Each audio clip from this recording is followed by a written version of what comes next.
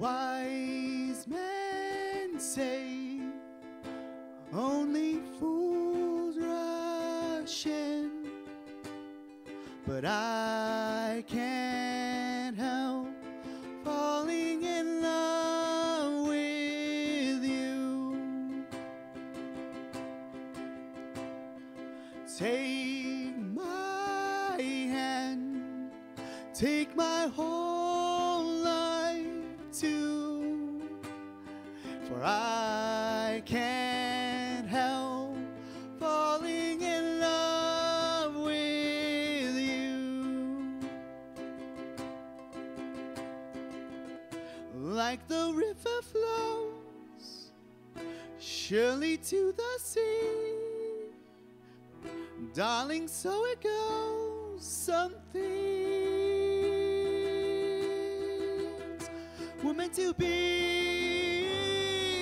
Take my hand, take my whole life too. Let's every sing, 'cause I can't help falling in love with you. Let's sing again.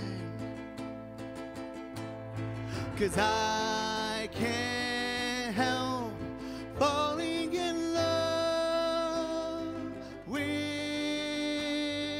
you. 'Cause I can't help falling in love with you. All right. So what does Elvis have on us, you know? We have Elvis Lee.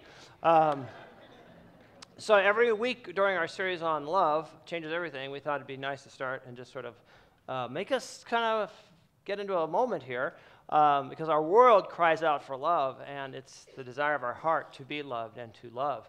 And we come to find what God says about love, to let it change our hearts, change how we love each other. And that's what we're doing this month in this series in 1 John. So we're so glad you're here on this day. I don't know about, how many of you are native Southern Californians? Not California, Southern Californians. All right. All right, several of you like me. This is weird. It should not be this cold in May. And it should not rain, but that's okay. Rain is the blessing of God. We're glad to have it. We are glad you're here today as we worship the Lord. Why don't you stand and join us as we worship the God of all love.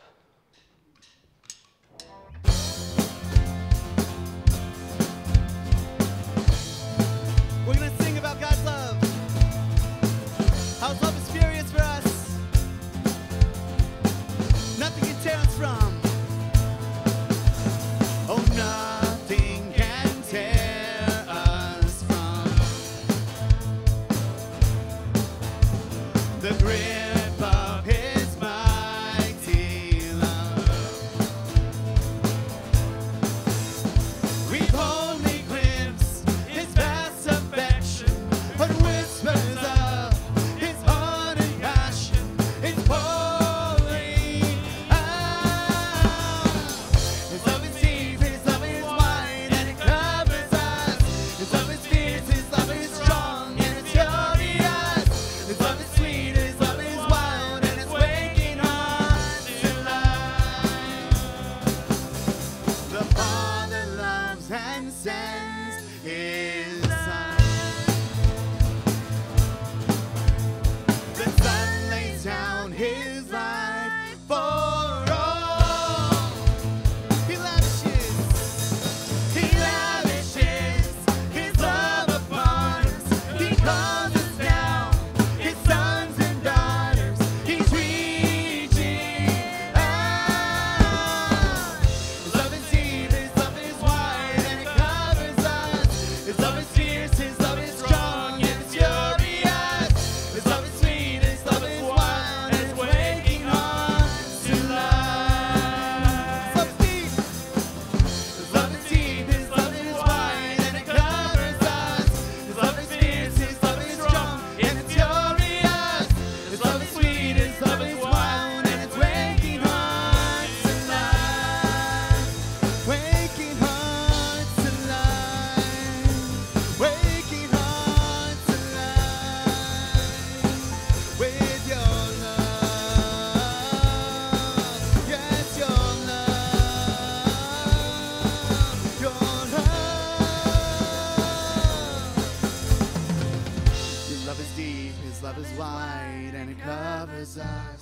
His love is fierce, His love is strong, and it's furious.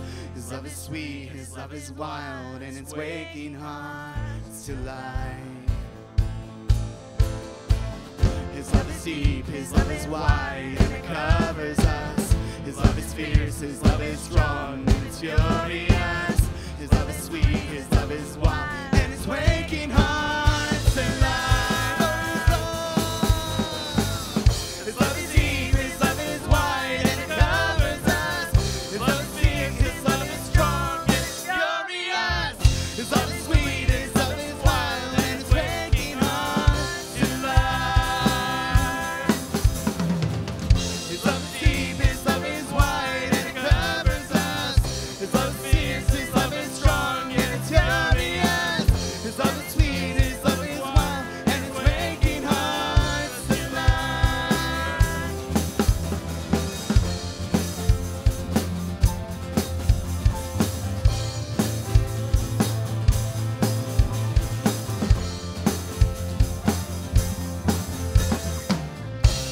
Amen, amen, amen. Let's respond to His love by lifting His name on high. Bless the Lord. Bless the name of the Lord.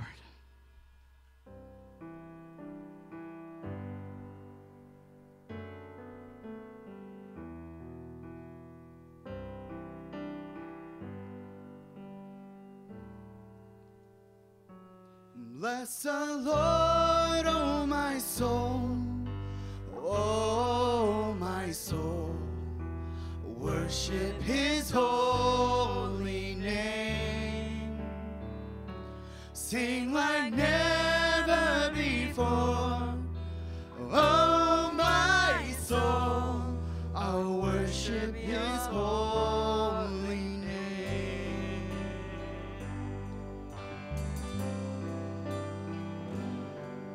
The sun comes up, it's a new day dawning. It's time to sing your song again. Whatever may pass and whatever lies before me, let me be singing when the evening comes. Bless the Lord, oh my soul. Oh my soul. Worship His holy name. Sing like never before. Oh my soul, I'll worship your holy name. You're rich in love. You're rich in love, and you're slow to anger. Your name is great, and your heart is kind. For all your goodness, I will keep on singing. 10,000 reasons for my heart to find. Bless the Lord. Bless the Lord, oh my soul. Oh my soul. Worship His holy name. Sing like never before. Oh my soul, I'll worship your holy name.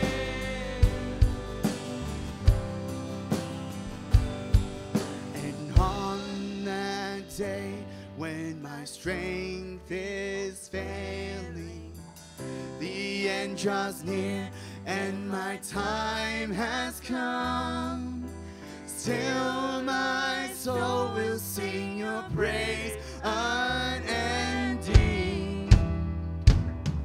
10,000 years and then forevermore.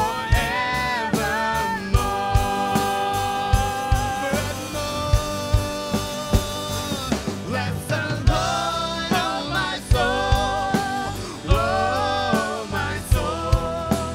Worship His holy name. Sing like never before. Sing like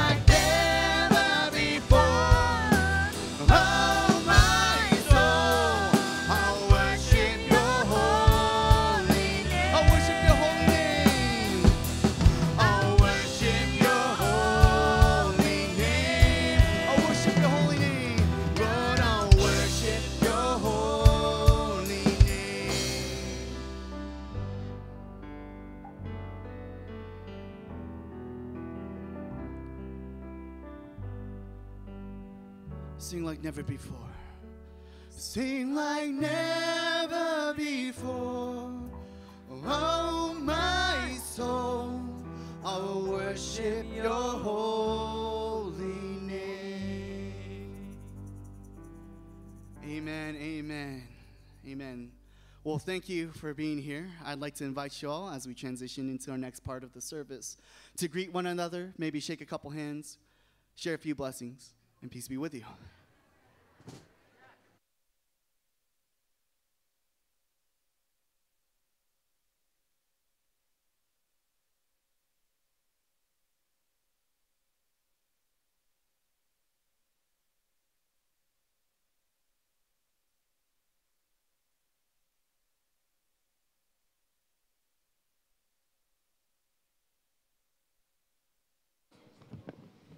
Well, good morning, everyone.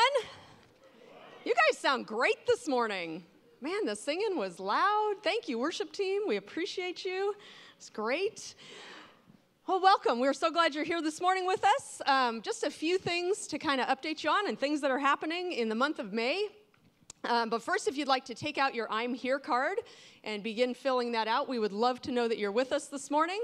And there's a place on there on the back. You can put prayer requests. We have a team that prays over those every week.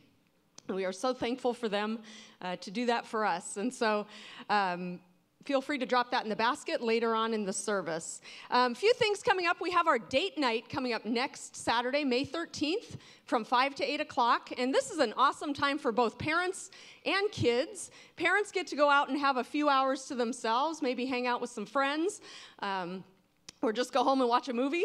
And the kids get to come here and have a fun luau and watch the movie Moana and have a great night together. Great opportunity for kids to connect with other kids, parents to connect with other parents, and invite a family to join you. And all the kids can come here, and you guys can go out and have a great time. $5 for each child, and you can sign up online at findcommunity.com/date night. We also have our Strengthening the Core small group that is starting up, and this is kind of a fun, interesting way of having a small group experience. It's a 7-week small group, but the first meeting is in person here on May 21st at 11 o'clock, and then the rest of the sessions are on Facebook. So, our social media world, we connect in person and we connect via social media. So I would encourage you to sign up for that, findcommunity.com/core. You will learn about our 6 spiritual habits and what we value here as a church. And so I would encourage you to do that, kind of a fun, interesting way to get connected. And last, we have our Mexico missions trip that's coming up in the summer, in June, the 25th through the 30th. But somebody back there's going. All right. It's a great place. It's Welcome Home outreach down in Vicente Guerrero. I've been there myself. It's a great place. You'll be doing some VBS for kids at their preschool and helping to build a home for a women's shelter. And if you're interested, but you're not quite sure, there's an information meeting on May 21st at 12:30, and you will get all your questions answered. So I would encourage you to be praying about that. It's a family trip, so you can take your kids with you, and it would be a great, great experience for both you and your kids. So as we continue in our service, let's pray together.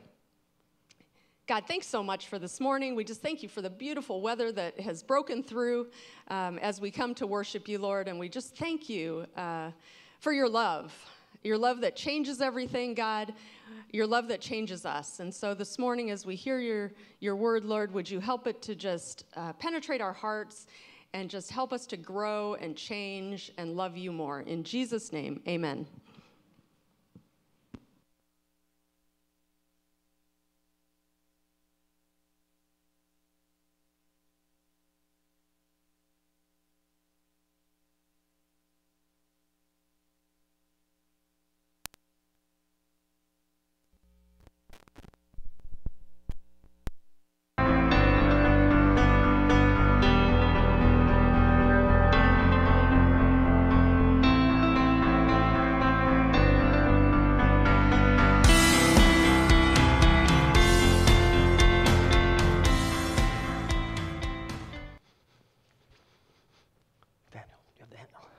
Hey, good morning, everybody.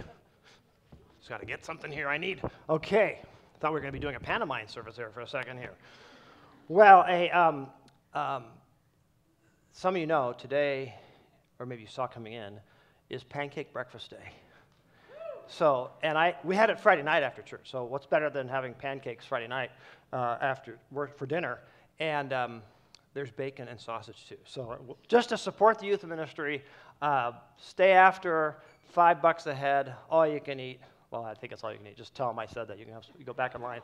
And if you really don't want pancakes and sausage or whatever, just make a donation, because this is all about helping our teenagers get to camp this summer. This is helping with the cost of camps. Camps are expensive enough for each family. We're trying to help with all the other costs, so that'd be great. So, great. Well, hey, I wonder this morning, how many of you have had don't raise your hands, how many of you had a conversation with Siri at some point, or whatever your digital assistant's name is? Kathleen and I were in the car about a month ago, and we had a little bit longer time to drive, and we were talking about this series we're in right now on love and how love changes everything. So my somewhat techie wife, curious wife, the one I love dearly, takes out her phone and says, "Siri, what is love?"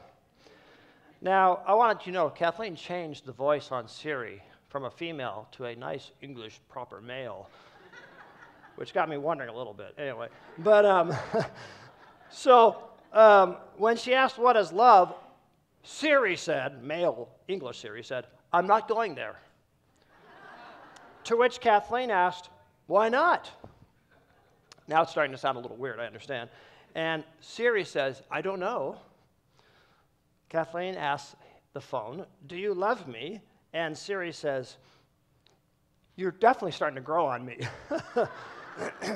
It was hilarious. Now, you've probably done this to Siri. You may have even asked weirder things, but I tried it with my phone. I was getting all kinds of different answers. So we discovered that Siri has a mind of her own. So let's try it this morning to see what happens, okay? So, Siri, what is love? I'm not going there. C. Siri, do you love me?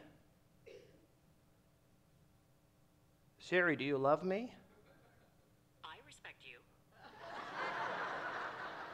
All right, let me show you on the screen. I tried this week, and every time you get somewhat different answers. When I asked her earlier in the week, what is love, her answer was, "I can't answer that," which I thought was fun or interesting. So I asked it again, what is love? And then I got a definition. As I understand it, love refers to a deep, tender, ineffable feeling of affection and solicitude. Yeah, right, whatever that is. So then I said, "Siri, do you love me?" And a few days ago, she said, "Let me get back to you on that." I'm starting to get a little self-conscious here. And then I asked her, "Well, Siri, what is love? What is love?"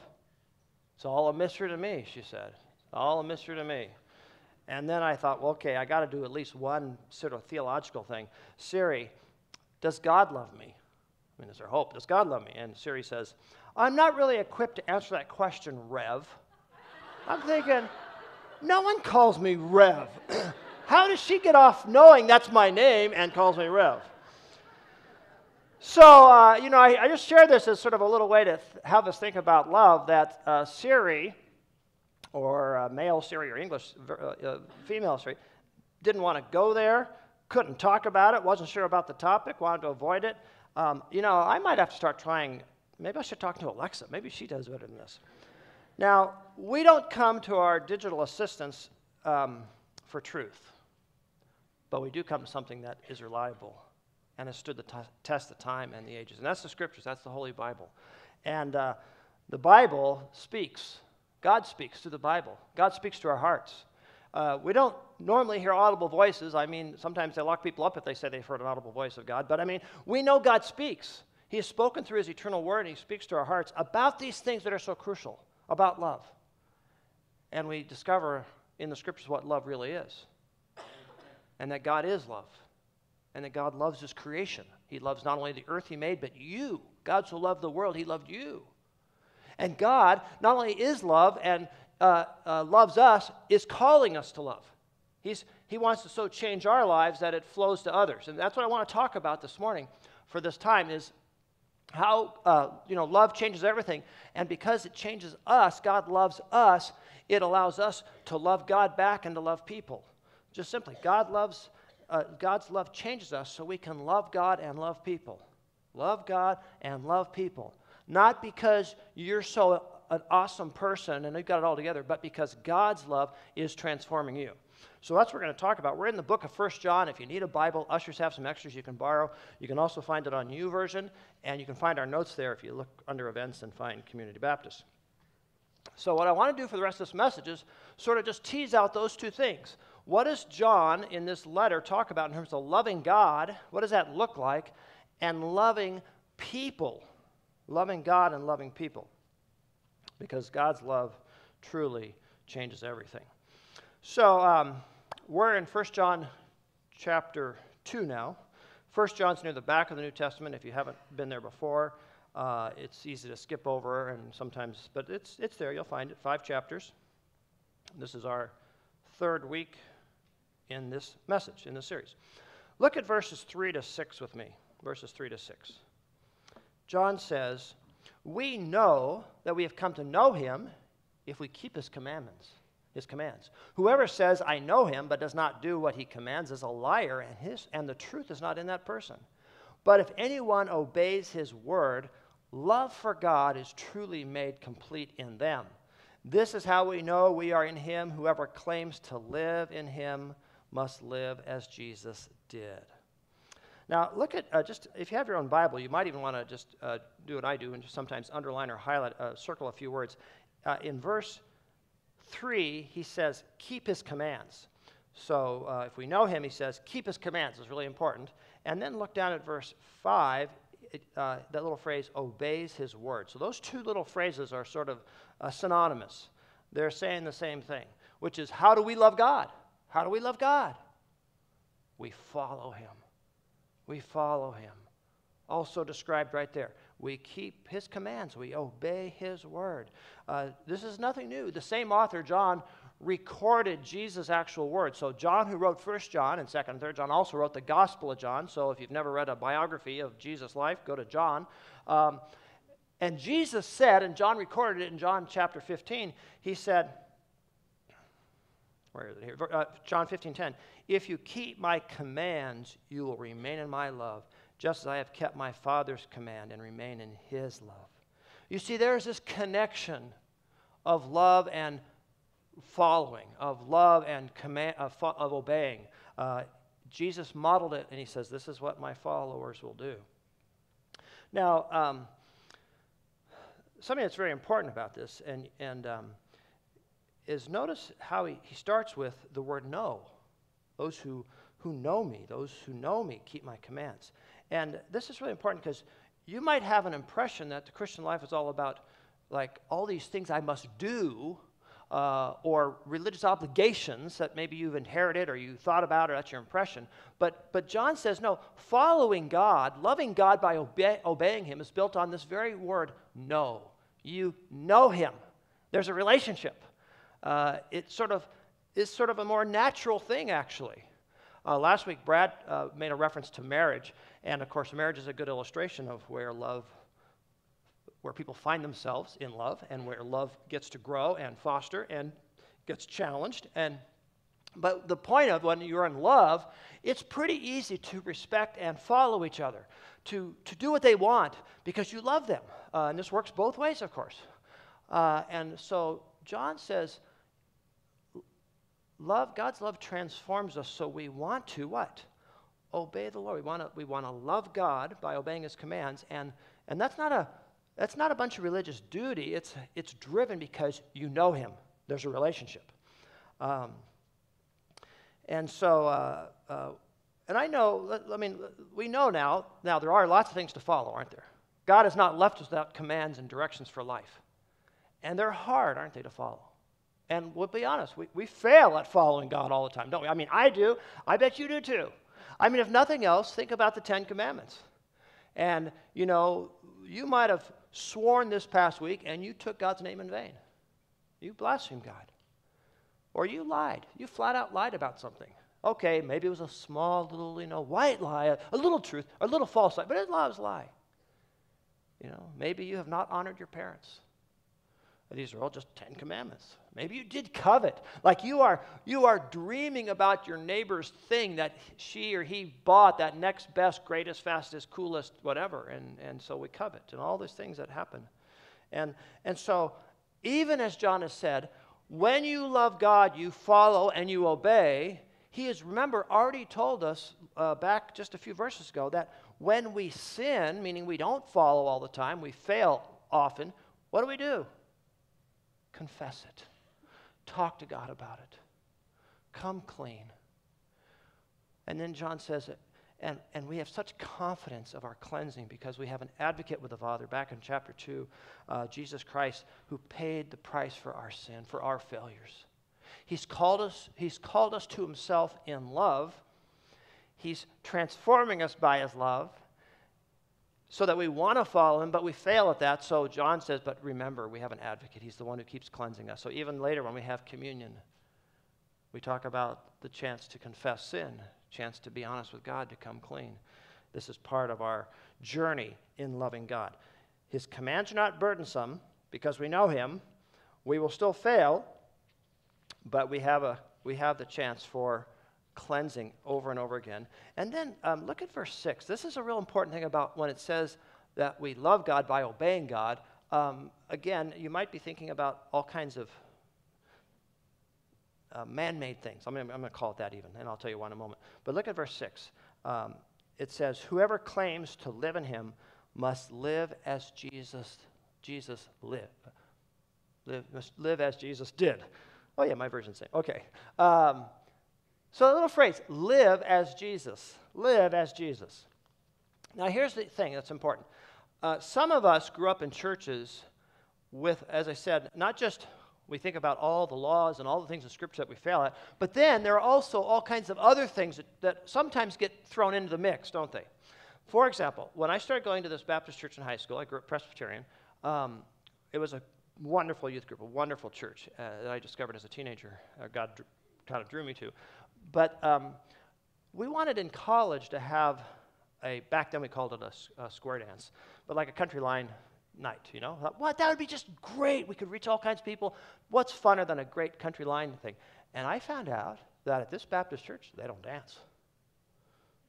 Like, that's wrong. There are rules against it. I didn't know that. Anybody grew up with that kind of like, you can't dance? Sometimes it's like you can't go to movies or you couldn't drink. I thought, where'd this come from? I went to church growing up, and I also went to dance lessons. I had to do that. I have to confess. I went to dance lessons, So now, there were always reasons in history past why churches made rules, and you'd follow this and don't do that, and, wear a hat to church or whatever, all kinds of stuff in the past. Good intentions, but we always must go back to Scripture and ask, what is helping me? What has God said? And how does that work for me today? How does that law, there's no law about not dancing in the Scriptures. We know that.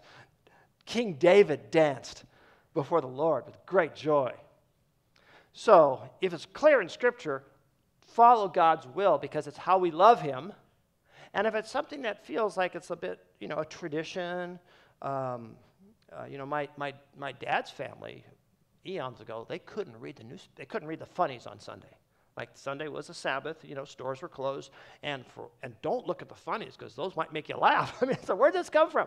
But to ask, does that help draw me closer to Christ? Does it help me in my love relationship with Christ? Or is it like just some man-made thing? So God is inviting us into a very thoughtful Christian journey to love him because he's already loved us. His love's transforming us. And how do I love him? I obey. I follow his word. I respect him. I want to do what he wants me to do. Love changes our orientation, so we want to live more like Jesus. We want to live like Jesus lived. And I share that verse 6 because maybe that's just what you think about. Don't get hung up on everything you don't understand or all the laws in Scripture. Is it helping you live as Jesus lived? And so I want to sort of close off this first part about loving God with a question of desire. What's your desire? Like, do you want to live more like Jesus? Is that your desire, to live more like Jesus? Because if you want to live more like Jesus, it won't be that hard to press in and want to follow him, even though we will still fail at it. What's your desire? What are your intentions of your heart? God so much wants to know what your desire is. And if you're not sure, even to say, God, I need your help to figure out what I really want. But I'll tell you this. When we struggle with obeying Christ, and we want to, we love him, but we struggle with it, it's not that little thing that people call sin management, like, oh, I gotta work harder, I gotta like figure out how to do that command better, don't do that thing, and as much as is what's the more important thing, how do I let God change my heart so I want to?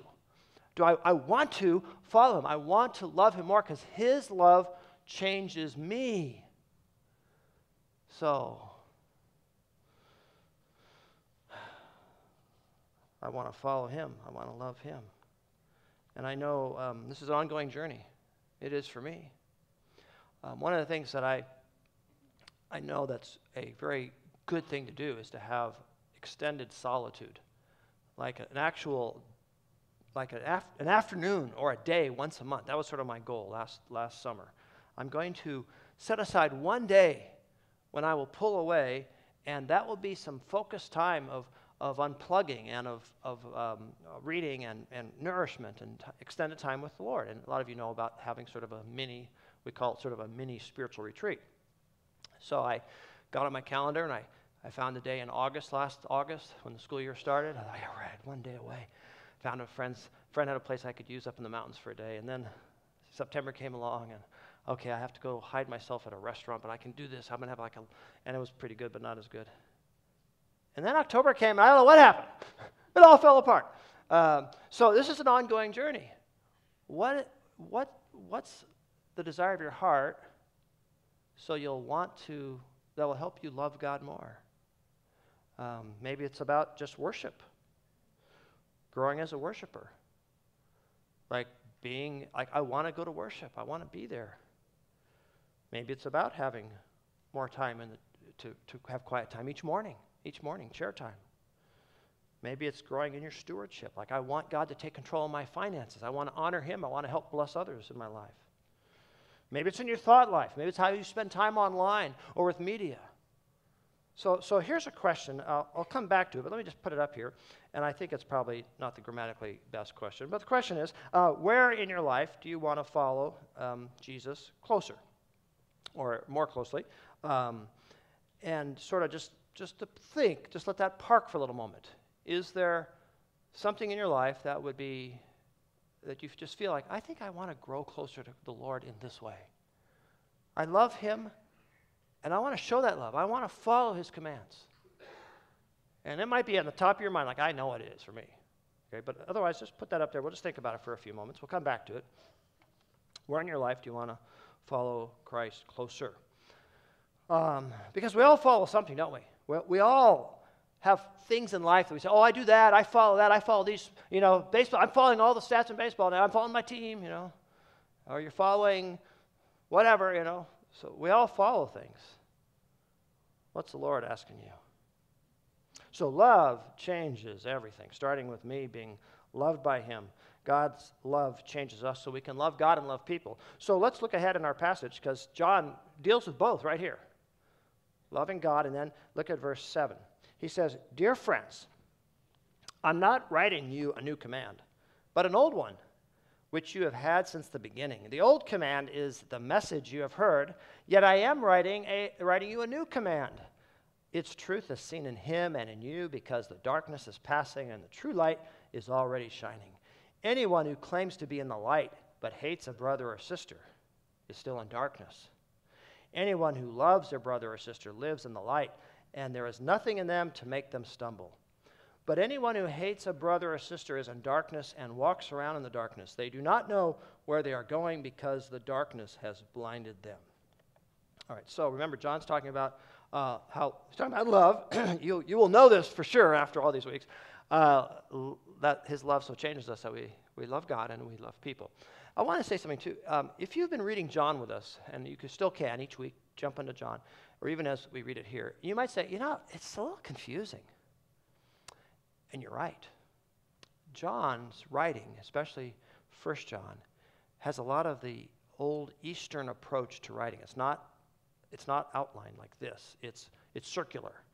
And you'll see him saying, you'll read something, didn't he just say that like 6 verses ago? Yeah, he did. And he will keep saying these things. It's like another lap around the track to help us remember. Like, oh yeah, I got that same thing again, the same thing again. So John is quite abstract and quite circular as just sort of that style in that day. So you get to verse 7, and John is exhorting these Christian readers.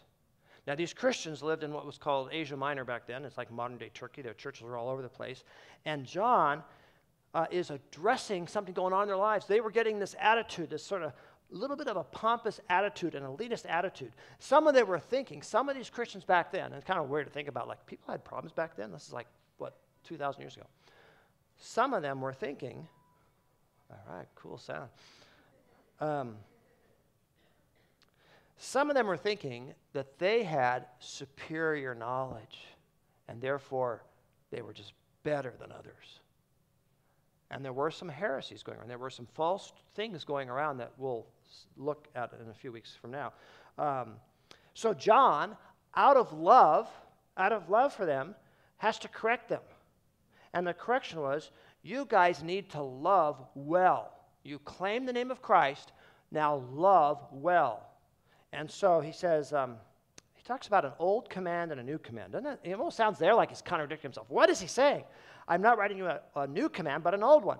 Well, the old command goes back to the very beginning of the Bible. What do you think the old command was about? It's a 4-letter word. Love. Very good. Deuteronomy. Love the Lord your God with all your heart, soul, mind, and strength. Leviticus. Love the foreigner in your midst. Love your neighbor. See, love is throughout the Scriptures. From the very beginning of Israel. Love God, love people. And then you get to Matthew 22, and the Pharisee asked Jesus, what's the greatest commandment? Because they were thinking about all the laws. Remember, all the laws are going to be so overwhelming. And Jesus said, hey, it's just, you know what it is? It's love God with everything you have, and love your neighbor as yourself. And those are not 2 commandments. They are 1 commandment, 2 sides of a coin. It's like a door that moves on a hinge, and it's just like love God and you love others. You cannot separate them, which is hard for us because we like to segment things. So he says, I gave you an old commandment. I mean, you have an old commandment. You know what it is. But then he says, I have a new commandment. What was that about? Well, the new commandment brings the readers back to Jesus in the upper room. And the night that Jesus was betrayed, and you may recall, Jesus goes to that room, and he does what was the most humbling, servant-esque kind of thing a person could do. He takes off his outer garment, he gets on his knees, he finds a wash basin, and he brings the disciples over, and he washes their feet. It was a very typical thing to do in first century, because you had to get the dust off your dirty sandals and feet from being outside. But they are shocked that he is showing love in that way, that became an act of love.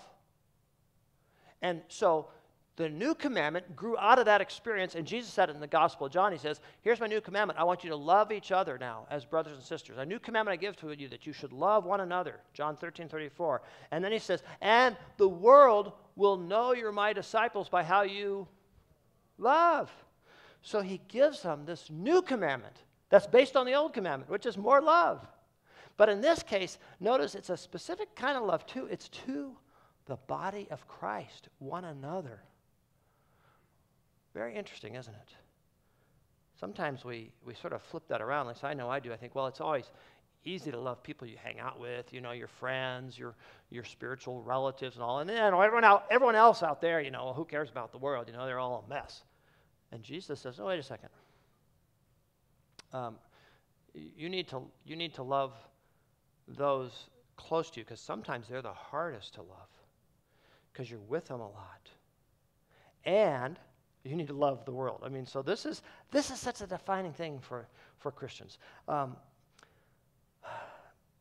When we started the series, we said we showed you a picture from the 6th century. If you were here a couple weeks ago, it was an ancient picture called the Pantocrator. It was a picture of Christ that someone drew of him in the 6th century.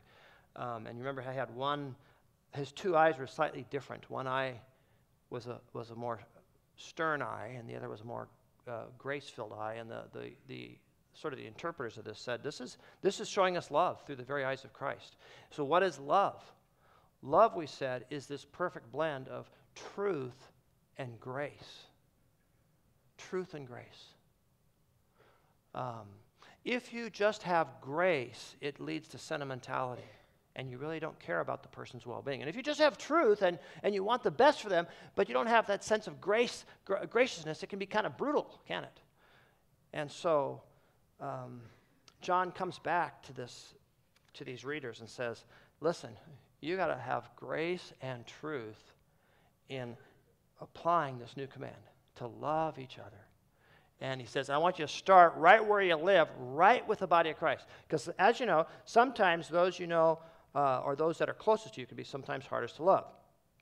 It's like the story of that man driving down the road. He gets to a bridge, and he notices a guy that's ready to jump off the bridge. And he slams on his brakes, and he gets out and says, hey, don't do that, don't do that. He says, just don't jump. And the guy says, oh, listen, it's terrible, it's hopeless, nobody loves me. And the driver says, wait, God loves you, and I love you. Do you believe in God? And the guy says, well, yeah, I do. The guy says, well, good, are you a Christian, a Jew, or a Buddhist, a Muslim? He says, well, I'm a Christian. The guy says, well, me too. Well, are you a Protestant Christian or Catholic Christian? The guy says, I'm Protestant. Well, me too. Well, what denomination, the driver of the car says? The guy says, well, actually, I'm Baptist. Oh, well, me too. Are you Northern Baptist or Southern Baptist? The guy says, I'm Northern Baptist. Well, me too, see? Well, wait, are you Northern Conservative Baptist or Northern Liberal Baptist? The guy says, hey, I'm Northern Conservative Baptist. Oh, me too, see, we have so much in common. Well, are you Northern Conservative Baptist of the Great Lakes region or Northern Conservative Baptist of the Eastern region? He says, oh, I'm Northern Conservative Baptist of the Great Lakes region. Well, see, me too. Are you Northern Conservative Baptist of the Great Lakes region of the Council of 1879 or the Great Lakes Region Council of 1912? And the guy said, oh, I'm part of the Conservative Baptist Great Lakes Region Council of 1912. And the driver just, you scum, just jump. It's terrible, terrible stuff. But this is how sometimes people of faith treat each other. Because we've created these sort of man-made boxes and categories and stuff like that, and we forget, what did Jesus say? Get on your knees and serve one another. Just love each other. 1 John 3:16 is sort of our theme verse for this passage. And 1 John 3:16 is where he says, listen, brothers and sisters, this is how we know what love is. Jesus Christ laid down his life for us. We ought to lay down our lives for our brothers and sisters. And then John says in our passage, hey, you can't say you are in the light, another code for being a follower of God. You can't say you are following and obeying God and hate someone. Now, I'm guessing most of you would not say you hate someone else. But if you do, that's something to work out with God, isn't it? But maybe you wrestle with issues of how you respect someone or someone that has bothered you, someone that has hurt you. And they probably were very close to you if they hurt you that way. Jesus spoke about that time someone comes to worship and they want to leave their offering. They want to worship God through the offering. And they remember that someone has something against them. And what did Jesus say? Leave your offering. Don't do it now. You go and reconcile with that brother or that sister. You go and do your part to make it right. Maybe John had seen how over decades, and John is an old man at this point. He's somewhere, they estimate, in his 80s or 90s at this point. He's the oldest apostle there was, and he's seen what happens in relationships. And that we take our eye off God, and maybe we stop loving God fully, and we stop following him, and then we start getting sideways with people around us, and we start letting hurts build up, and we get lazy to not reconcile things. So John says, hey, if you really love God, and If you really love God, you will love people. And you can't live in the light and let there be things in your life that are causing others to stumble. So, loving well is a trademark. Loving well is what we're called to do. Many of you were aware, and perhaps more intimately connected to the Hartwig family this last winter when they lost one of their sons, Dawson, in a drowning accident. And every parent's worst nightmare, this vivacious young man. And very quickly, as word got around, people started thinking about Dawson's life. And the hashtag that became so popular, love like Dawson. Love like Dawson. And the backstory is Dawson had a huge heart. He was tall to begin with. He was 6'3" or 4". He was tall. And just a huge-hearted, loving young man. He was part of our youth group here years ago. One student from his college shared, he said, "I think Dawson saved my life." Now, they had never actually been friends, like they weren't like old buddies. But the college student said, I was in a dark time in my life. I was thinking of hurting myself. I was really sort of hopeless.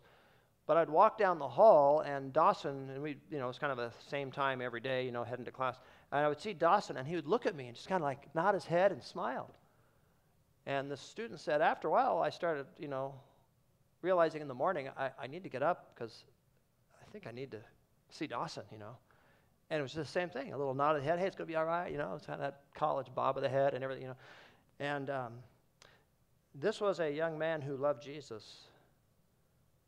And love had so transformed him, he was a love giver.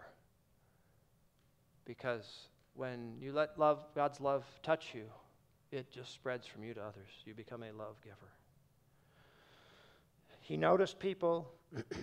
He paid attention, the eye contact.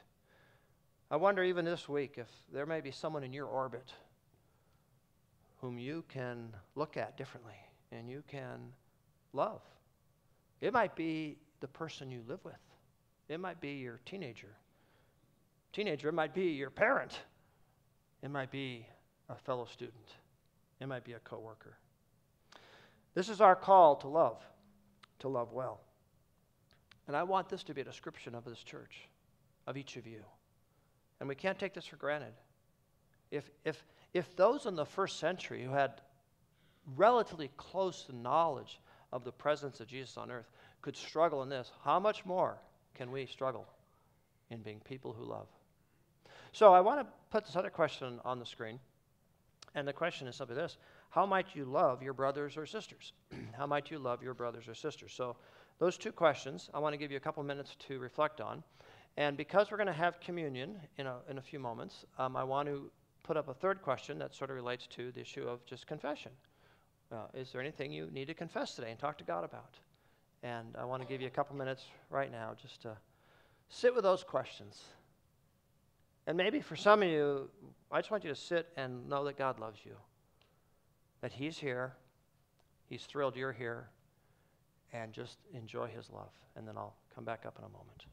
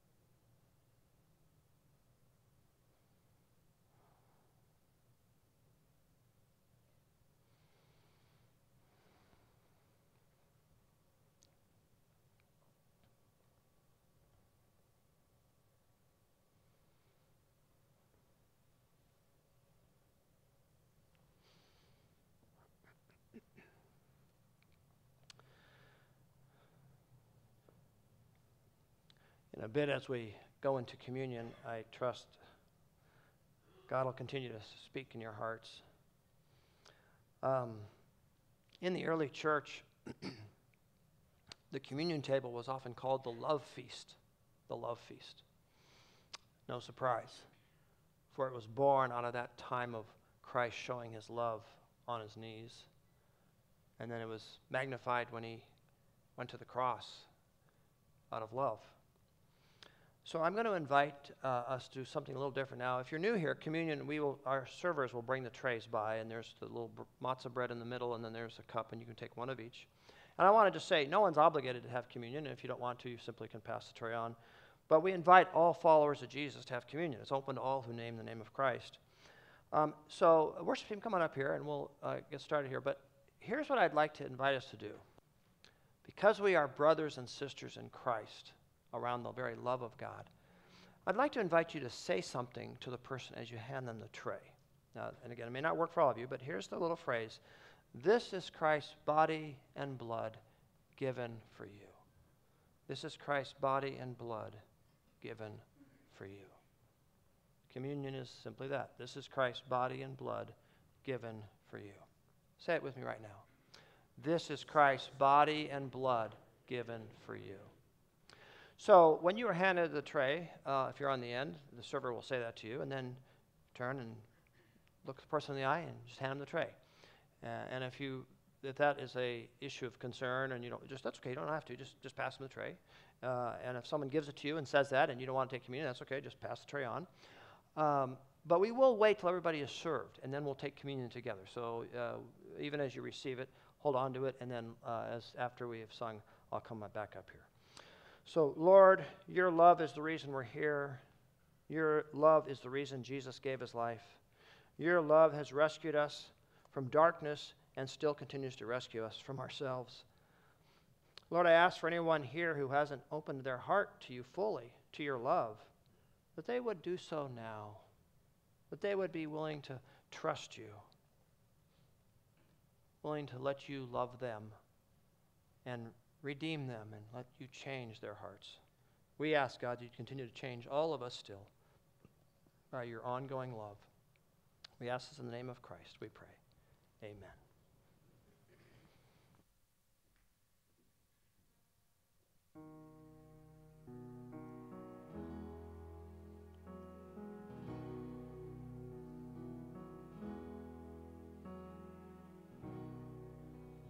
Are you hurting and broken within? Overwhelmed by the weight of your sin? Jesus is calling. Have you come to the end of yourself?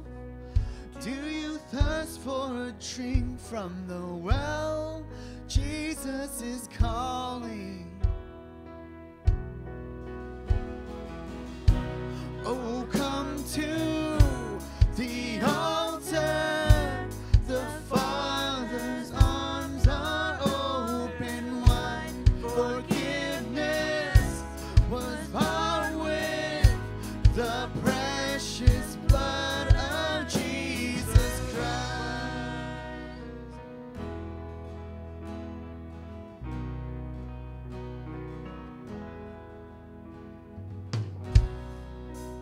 Leave behind your regrets and mistakes. Come today, there's no reason to wait. Jesus is calling. Bring your sorrows and trade them for joy. From the ashes a new life is born. Jesus is calling. Oh, come to the altar. The Father's arms are open wide. Forgiveness was bought with the precious blood of Jesus Christ.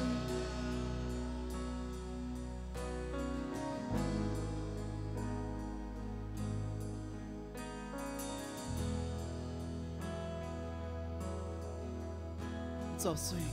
Oh, what a Savior. Oh, what a Savior! Isn't He wonderful? Sing hallelujah, Christ is risen. Bow down before Him, for He is Lord of all. Sing hallelujah, Christ is risen. Oh, what a Savior! Isn't He wonderful? Sing hallelujah, Christ is risen. Bow down before Him, for He is Lord of all. Sing hallelujah, Christ is risen.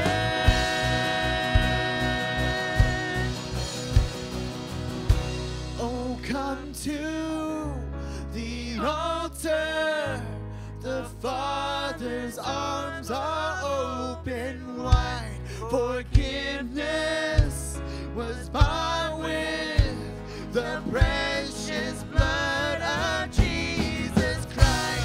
Oh, come to the altar. The Father's arms are open wide. Forgiveness was bought with the precious blood of Jesus Christ.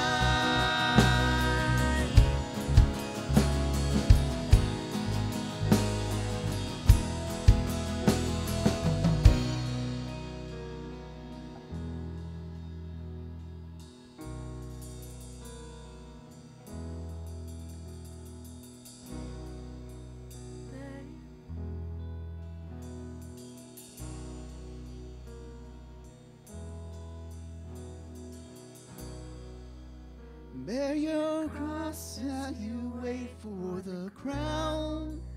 Tell the world of the treasure you found.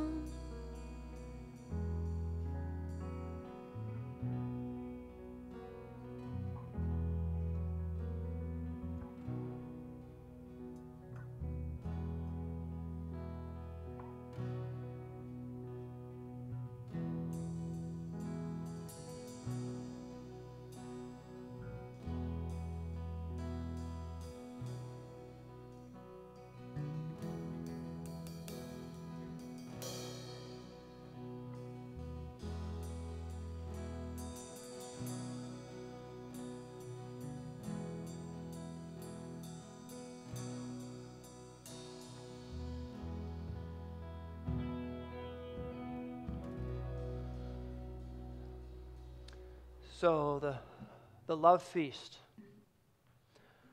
Jesus models it, shows it, teaches it, and then gives us a lasting metaphor of His sacrifice for us. He took bread there at the Last Supper, and He says in the scriptures, He broke the bread, and He gave thanks, and He said, now this is my body given for you. So take of it and eat.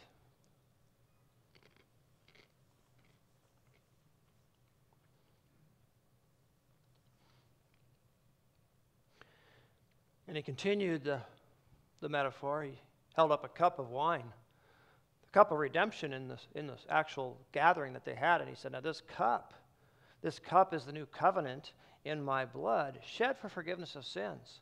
So as often as you eat the bread and you drink the cup, Paul, the apostle, writes later on, you proclaim Jesus. So we take and we drink of Christ.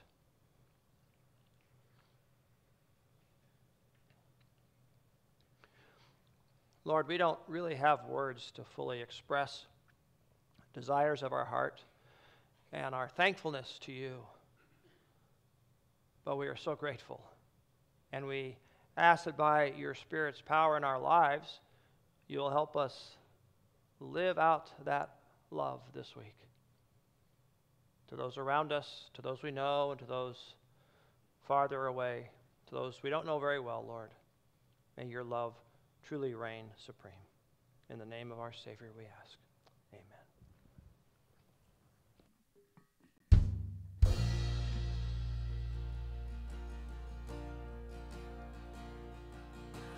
There is not a man or a beast, nothing on the land or underneath. Oh, nothing that could ever come between the love you have for me. I could lay my head in Sheol,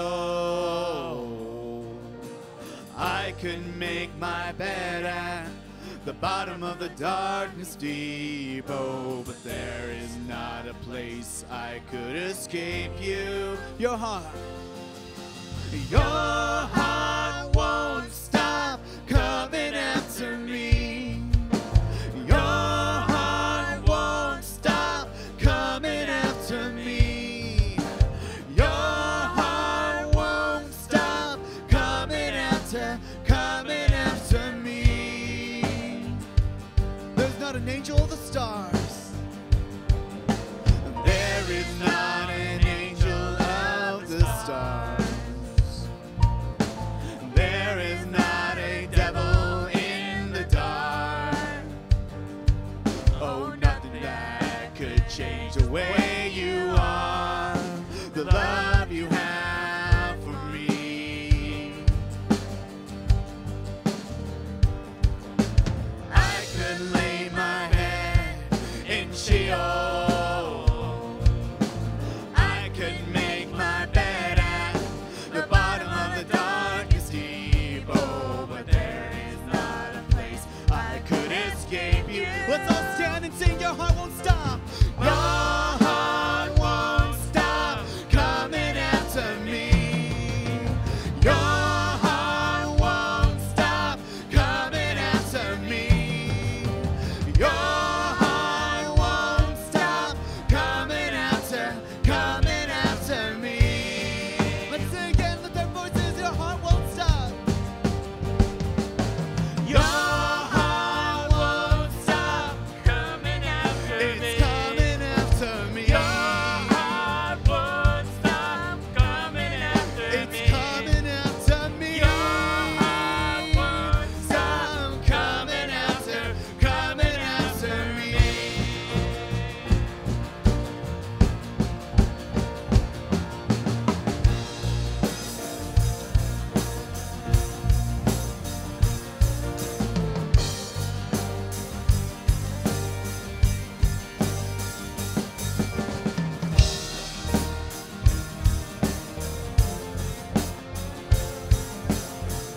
Let's all sing. I can lay my head in Sheol. I can lay my head in Sheol. I could make my bed at the bottom of the darkest deep. Oh, but there is not a place I could escape you. I can lay my head in Sheol. I could make my bed at the bottom of the darkest deep. Oh, but there is not a place I could escape you. Your heart won't stop. Your heart won't stop coming after me. Your heart won't stop coming after me. Your heart won't stop coming after me. Your heart won't stop. Your heart won't stop coming after me. Your heart won't stop coming after me. Your heart won't stop coming after me.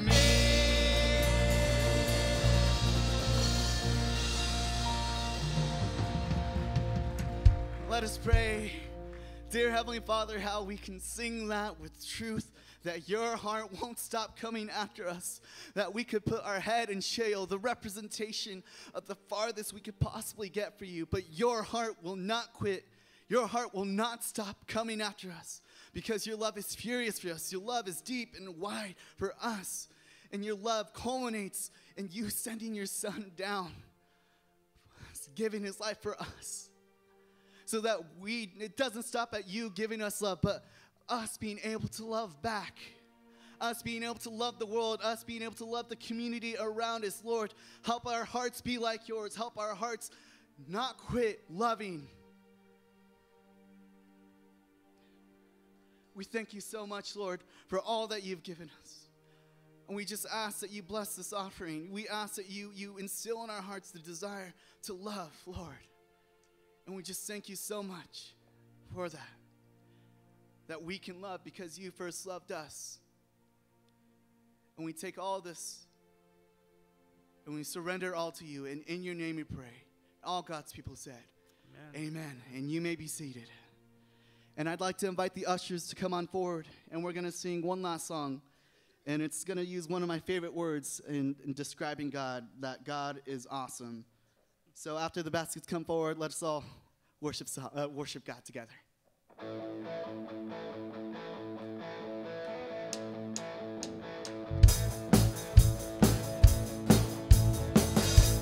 Great are you, Lord, mighty and strength. You are faithful, and you will ever be. We will praise you all of your days. It's for your glory we offer everything. Raise your hands, all ye nations, shout to God, all creation. How awesome is the Lord Most High. Where you send us, God, we will go. The answer we want the world to know. We will trust you when you call our names. Where you lead us, we'll follow all the way. Raise your hands, all ye nations, shout to God, all creation. How awesome is the Lord Most High. We will praise you together for now and forever. How awesome is the Lord Most High. Hallelujah. Hallelujah. Hallelujah.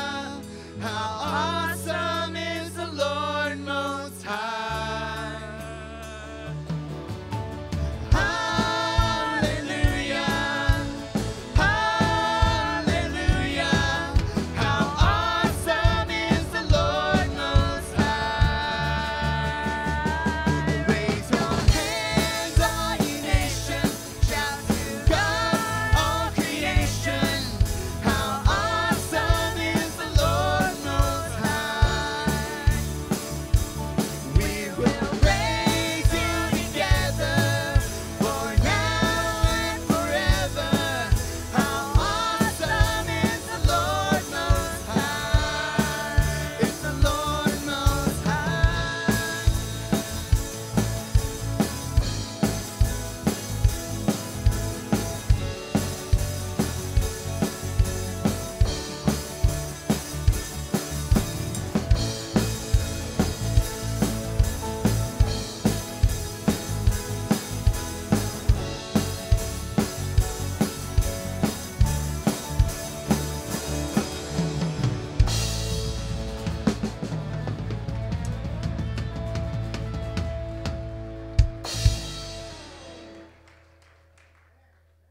Well, we're so glad you came to worship today. Great time to worship the Lord together and be here.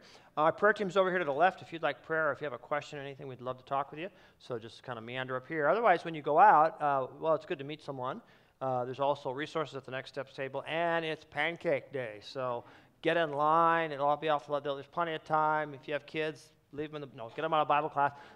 Just hang out and enjoy and make a support to our youth ministry. So as you leave, may the God of all love, God the Father, God the Son, God the Holy Spirit, may his love fill you afresh this week and give you opportunities to love those around you. In his name we ask this. Amen, everybody. Have a great week. We'll see you next weekend. It'll be Mother's Day weekend.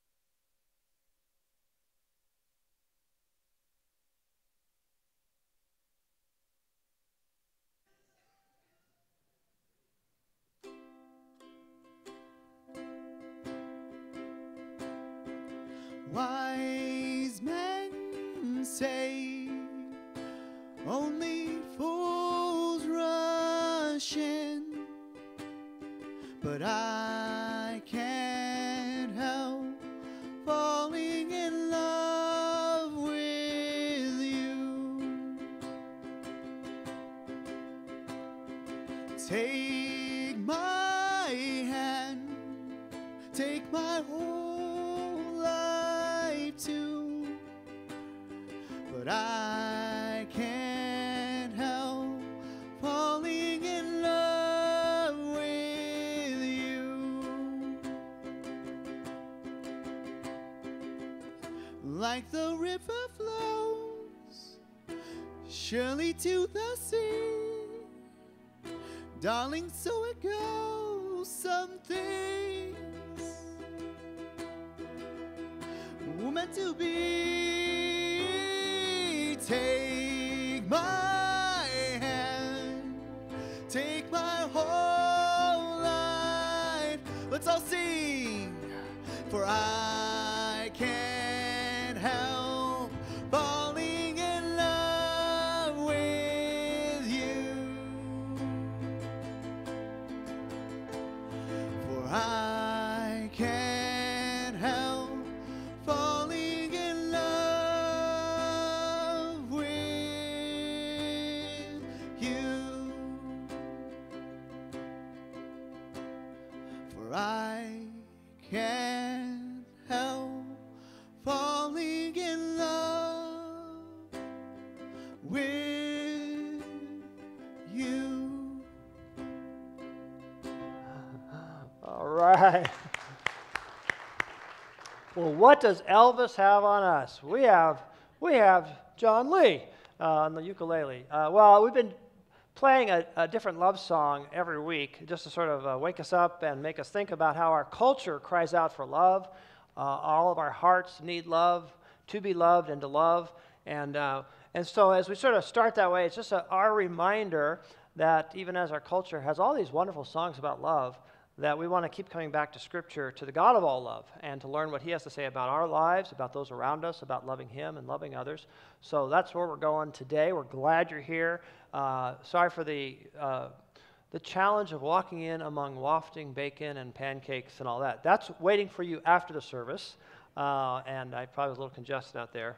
So we're glad you're here. That's all about the youth ministry and raising funds for camp. So we'll talk about that later. Let's stand and worship the God of all love today.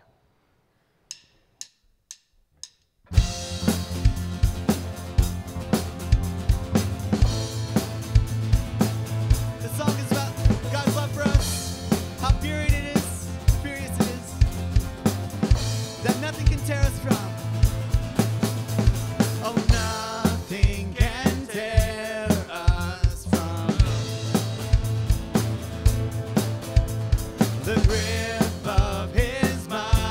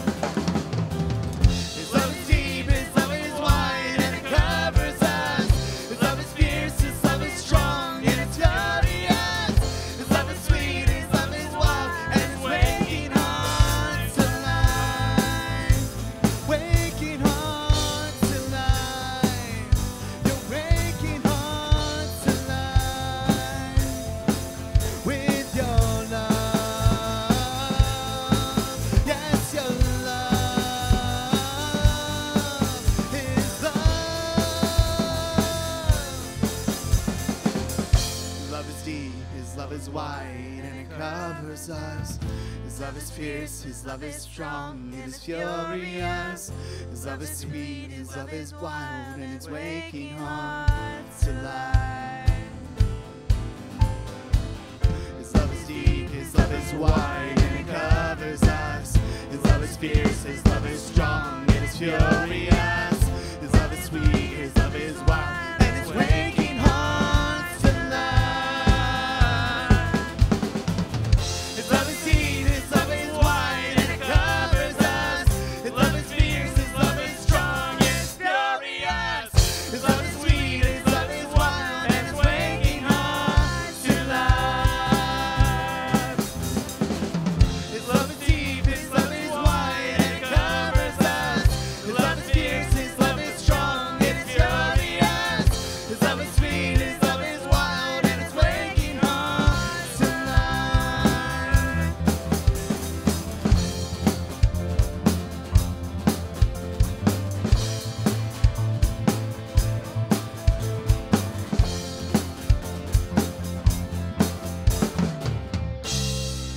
Praise God, His love is deep and wide for us. It's furious, so let us respond. Bless the name of the Lord.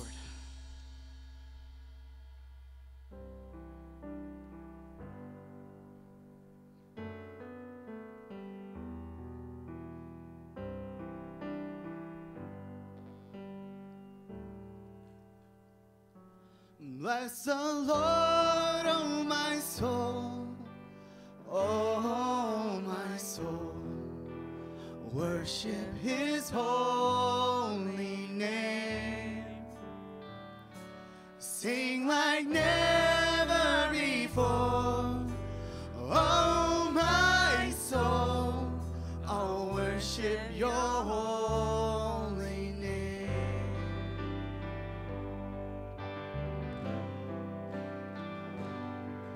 The sun comes up, it's a new day dawning. It's time to sing Your song again. Whatever may pass and whatever lies before me, let me be singing when the evening comes.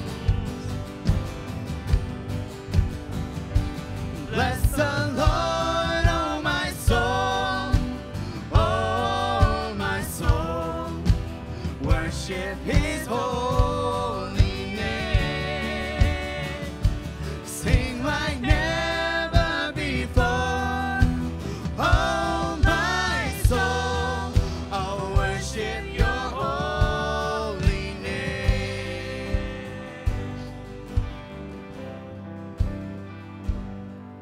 You're rich in love and you're slow to anger. Your name is great and Your heart is kind. For all Your goodness I will keep on singing. 10,000 years is for my heart to find. Bless the Lord, oh my soul, oh my soul. Worship His holy name. Sing like never before, oh my soul. I'll worship Your holy name.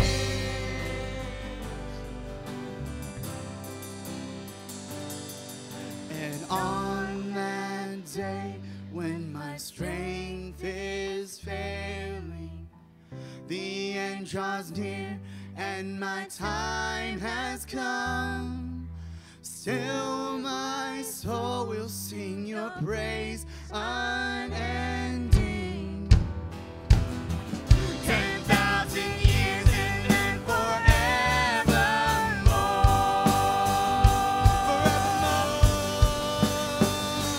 Bless the Lord, oh my soul, oh my soul. Worship His holy name.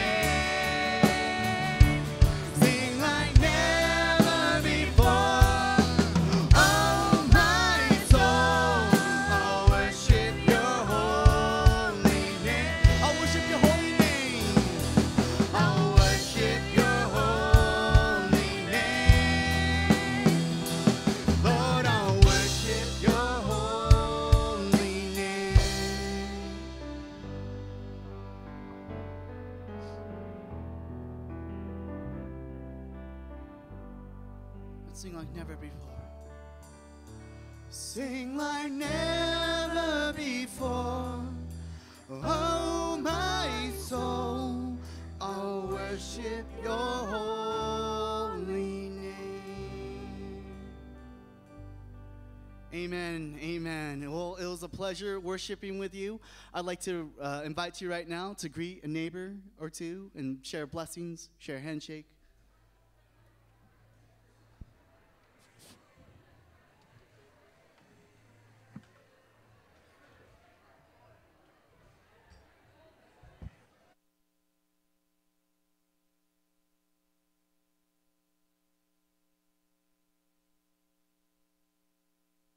Well, good morning, everyone. How you doing? Yeah, are we awake? Yeah? Okay, good. That helps me when you guys are awake. So well, we are so glad you're with us here this morning. Just a few things I'd like to bring to your attention that we have coming up in the next couple of weeks. But if you'd like to take out your I'm Here card and begin filling that out, you can drop it in the basket a little bit later in the service. First off, we have our date night coming up next Saturday, May 13th. This is a great opportunity for both parents and kids to have a night out. Parents, you can go out and spend some time together with your spouse or friends, and you can drop the kids here for a fun night of a movie, Moana and Luau. Great opportunity for kids to connect and parents to connect, and just a fun time, really, for outreach. Invite another family to come along. You can drop all the kids here, and you guys can go have a few hours together. $5 per child. You can sign up at findcommunity.com/date night. And then we have a great opportunity to connect in a small group called Strengthening the Core, but it's a little bit different than a typical small group in that the first meeting will meet here on campus May 21st at 11 o'clock, and then the rest of the meetings are on Facebook. So a 7-week small group with one here and then 7 or 6 more on Facebook. Great way to learn about our 6 spiritual habits, things that we value here that we think are important for spiritual growth. And so you can sign up for that at findcommunity.com/core. And then lastly, a cool opportunity to go to Mexico this summer, June 25th through 30th. It's a Mexico mission trip, a family trip, so your whole family can go along down to Welcome Home Outreach down in Vicente Guerrero. I've been there myself. It's a fantastic organization. They have a preschool, and you'll be helping with some VBS down there, and also to help build a home at a women's shelter. It's a great way that you can make a difference in the world in a ministry that we've been involved in for a long time, and it's safe, and it's fun, and it's a great opportunity to reach out. And there is a meeting May 21st at 12:30 for more information.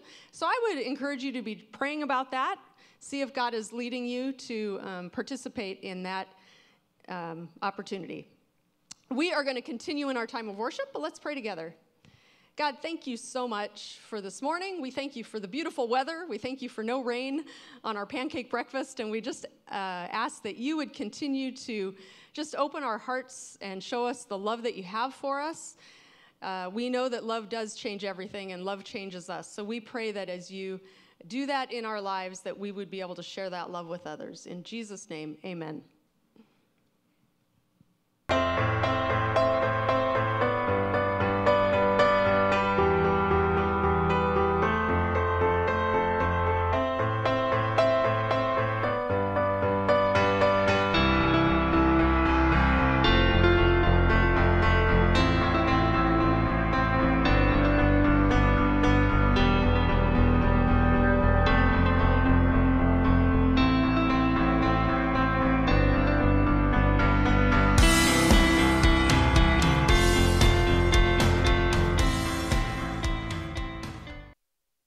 Hey everybody, so glad you're here.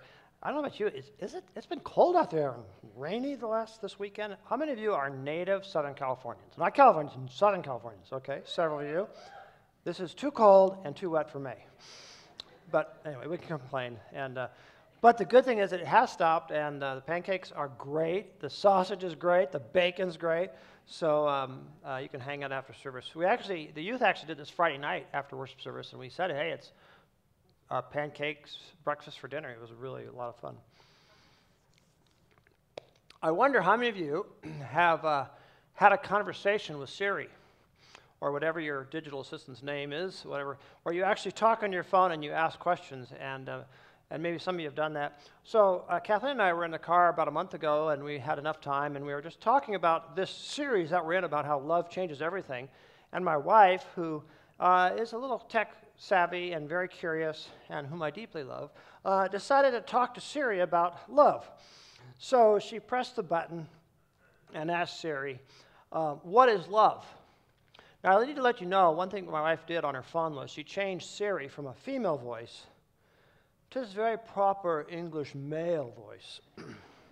Got me a little concerned. So she asked Siri, what is love? And Siri said, this is no joke, I'm not going there. To which Kathleen asked, why not, Siri? And of course, starting to sound a little weird now. Siri says, I don't know. And then Kathleen asks Siri, do you love me? And Siri says, the male voice says, well, you're definitely starting to grow on me. So now I tried it this week, and we should just try it right now and see, because I've had different answers. Okay, Siri, what is love? I'm sorry. That's all you can say? Okay. Siri, Siri, do you love me? I'm not allowed to. I know, it's so strange.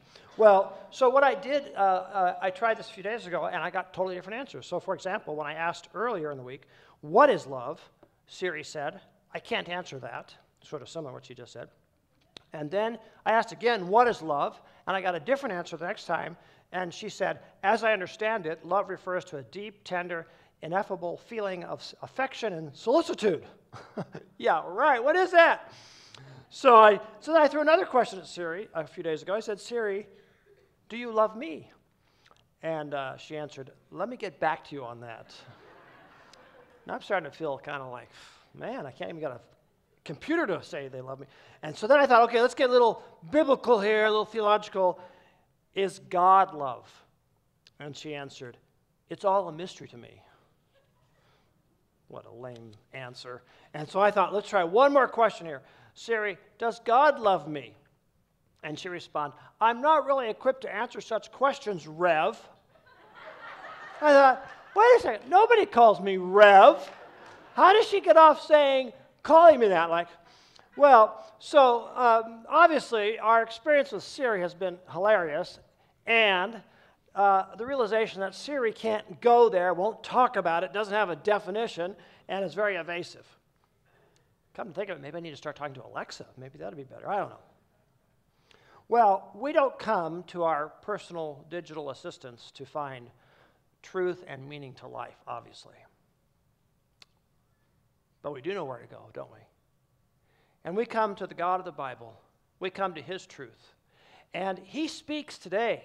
Now, we don't usually hear an audible voice. In fact, sometimes people say they might get locked up if they hear God speak to them out loud. But sometimes to our hearts, and definitely through Scripture, we hear God instruct. We hear God's teaching, specifically starting with this topic of love, that it is our God who is the God of love.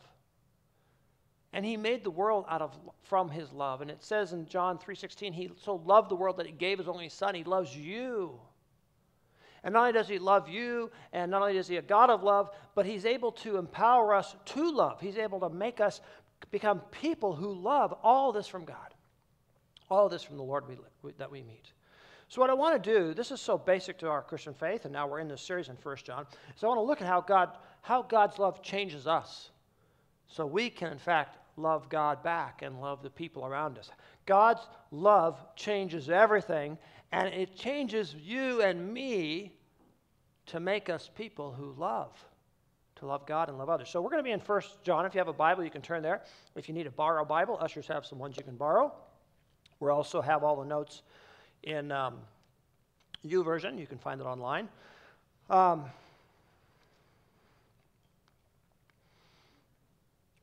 I mean, I don't know about you, but I find sometimes it's hard to love, isn't it?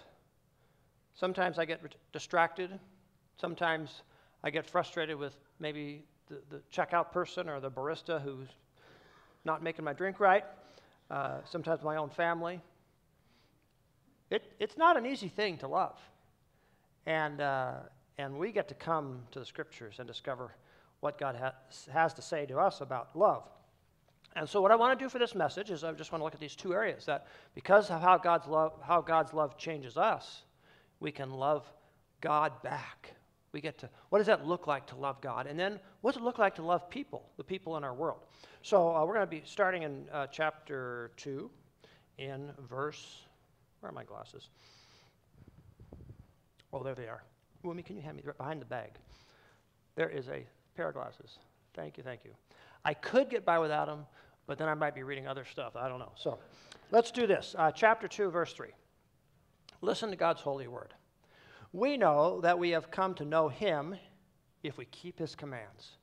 Whoever says, I know him, but does not do what he commands is a liar, and the truth is not in that person. But if anyone obeys his word, love for God is truly made complete in them. This is how we know we are in him. Whoever claims to live in him must live as Jesus did.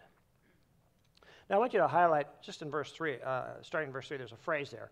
Keep his commands. Do you see that? I like to sometimes underline or highlight a sort of a key phrase. And then look at, and down in verse 5, there's another phrase that says, obeys his word. And keep his commands and obeys his word go together. They're synonymous. They explain each other. They tell us how we love God. How do we love God practically? Well, we show it. We follow him. We keep his commands. We seek to obey what he tells us. Now, John, who wrote this, was one of Jesus' apostles, and he also heard Jesus talk about love, and John penned those words back in the Gospel of John, chapter 15. This is John's letter, the Gospel of John. Jesus is where he says that if you keep my commands, you will remain in my love, just as I have kept my Father's commands, and I remain in his love. And so loving God is keeping God's commands. And so, of course, we might have, thoughts like, oh, this sounds like religious duty. And I want to sort of tease this out a little bit, because some of you have a background where you're thinking, oh, yeah, it's all about stuff to do and obligations and laws and rules. And so now there's a place, God has lots of commands, but I want to draw your attention to really a word that repeats itself in our passage a couple different times. And it's a 4-letter word. It's the word know. Look at verse 3. If we know that we've come to know him, we keep his commands. And this is really important to realize that that this is not about just rule keeping, like I got to obey all these commands. This is born out of a heart that you know God, that you're his child through faith in Christ. And because you know him, there is this desire. In fact, last week, Brad shared a little story about marriage, and it reminds us that in marriage, it's, of course, a great human expression of love, isn't it? And you fall in love, and you marry, and your marriage grows over the years, and love can struggle as you work out your oneness. But obviously, the environment of marriage is great for love. Well, because you love your spouse, it's kind of natural that you want to help, you want to follow, you want to respond to them, you want to do things for them, right? And that's what John's saying. Listen, you know God. You've trusted him. So because you know him, your love for him is pretty obvious. Like, you can follow him. You can do the stuff he asks you to do. You can trust him. You can trust his motives. He has good plans for you. Now, in saying that, now let's acknowledge, though, even though because we know him and we seek to obey him, we fail at it, though, don't we? Just like in a human relationship, we fail to love perfectly. And we end up hurting some of the very people we say we love. And likewise, so John says, if you love God, obey him, follow his commandments, but yet we don't all the time, don't we? I mean, even just think about the 10 commandments. Like, start right there. Like, did you swear last week? Did you take God's name in vain? You blasphemed God. Did you lie? Did you somehow fudge on the truth or twist it or overstate something? Yeah, well, okay, I did that. I broke that command.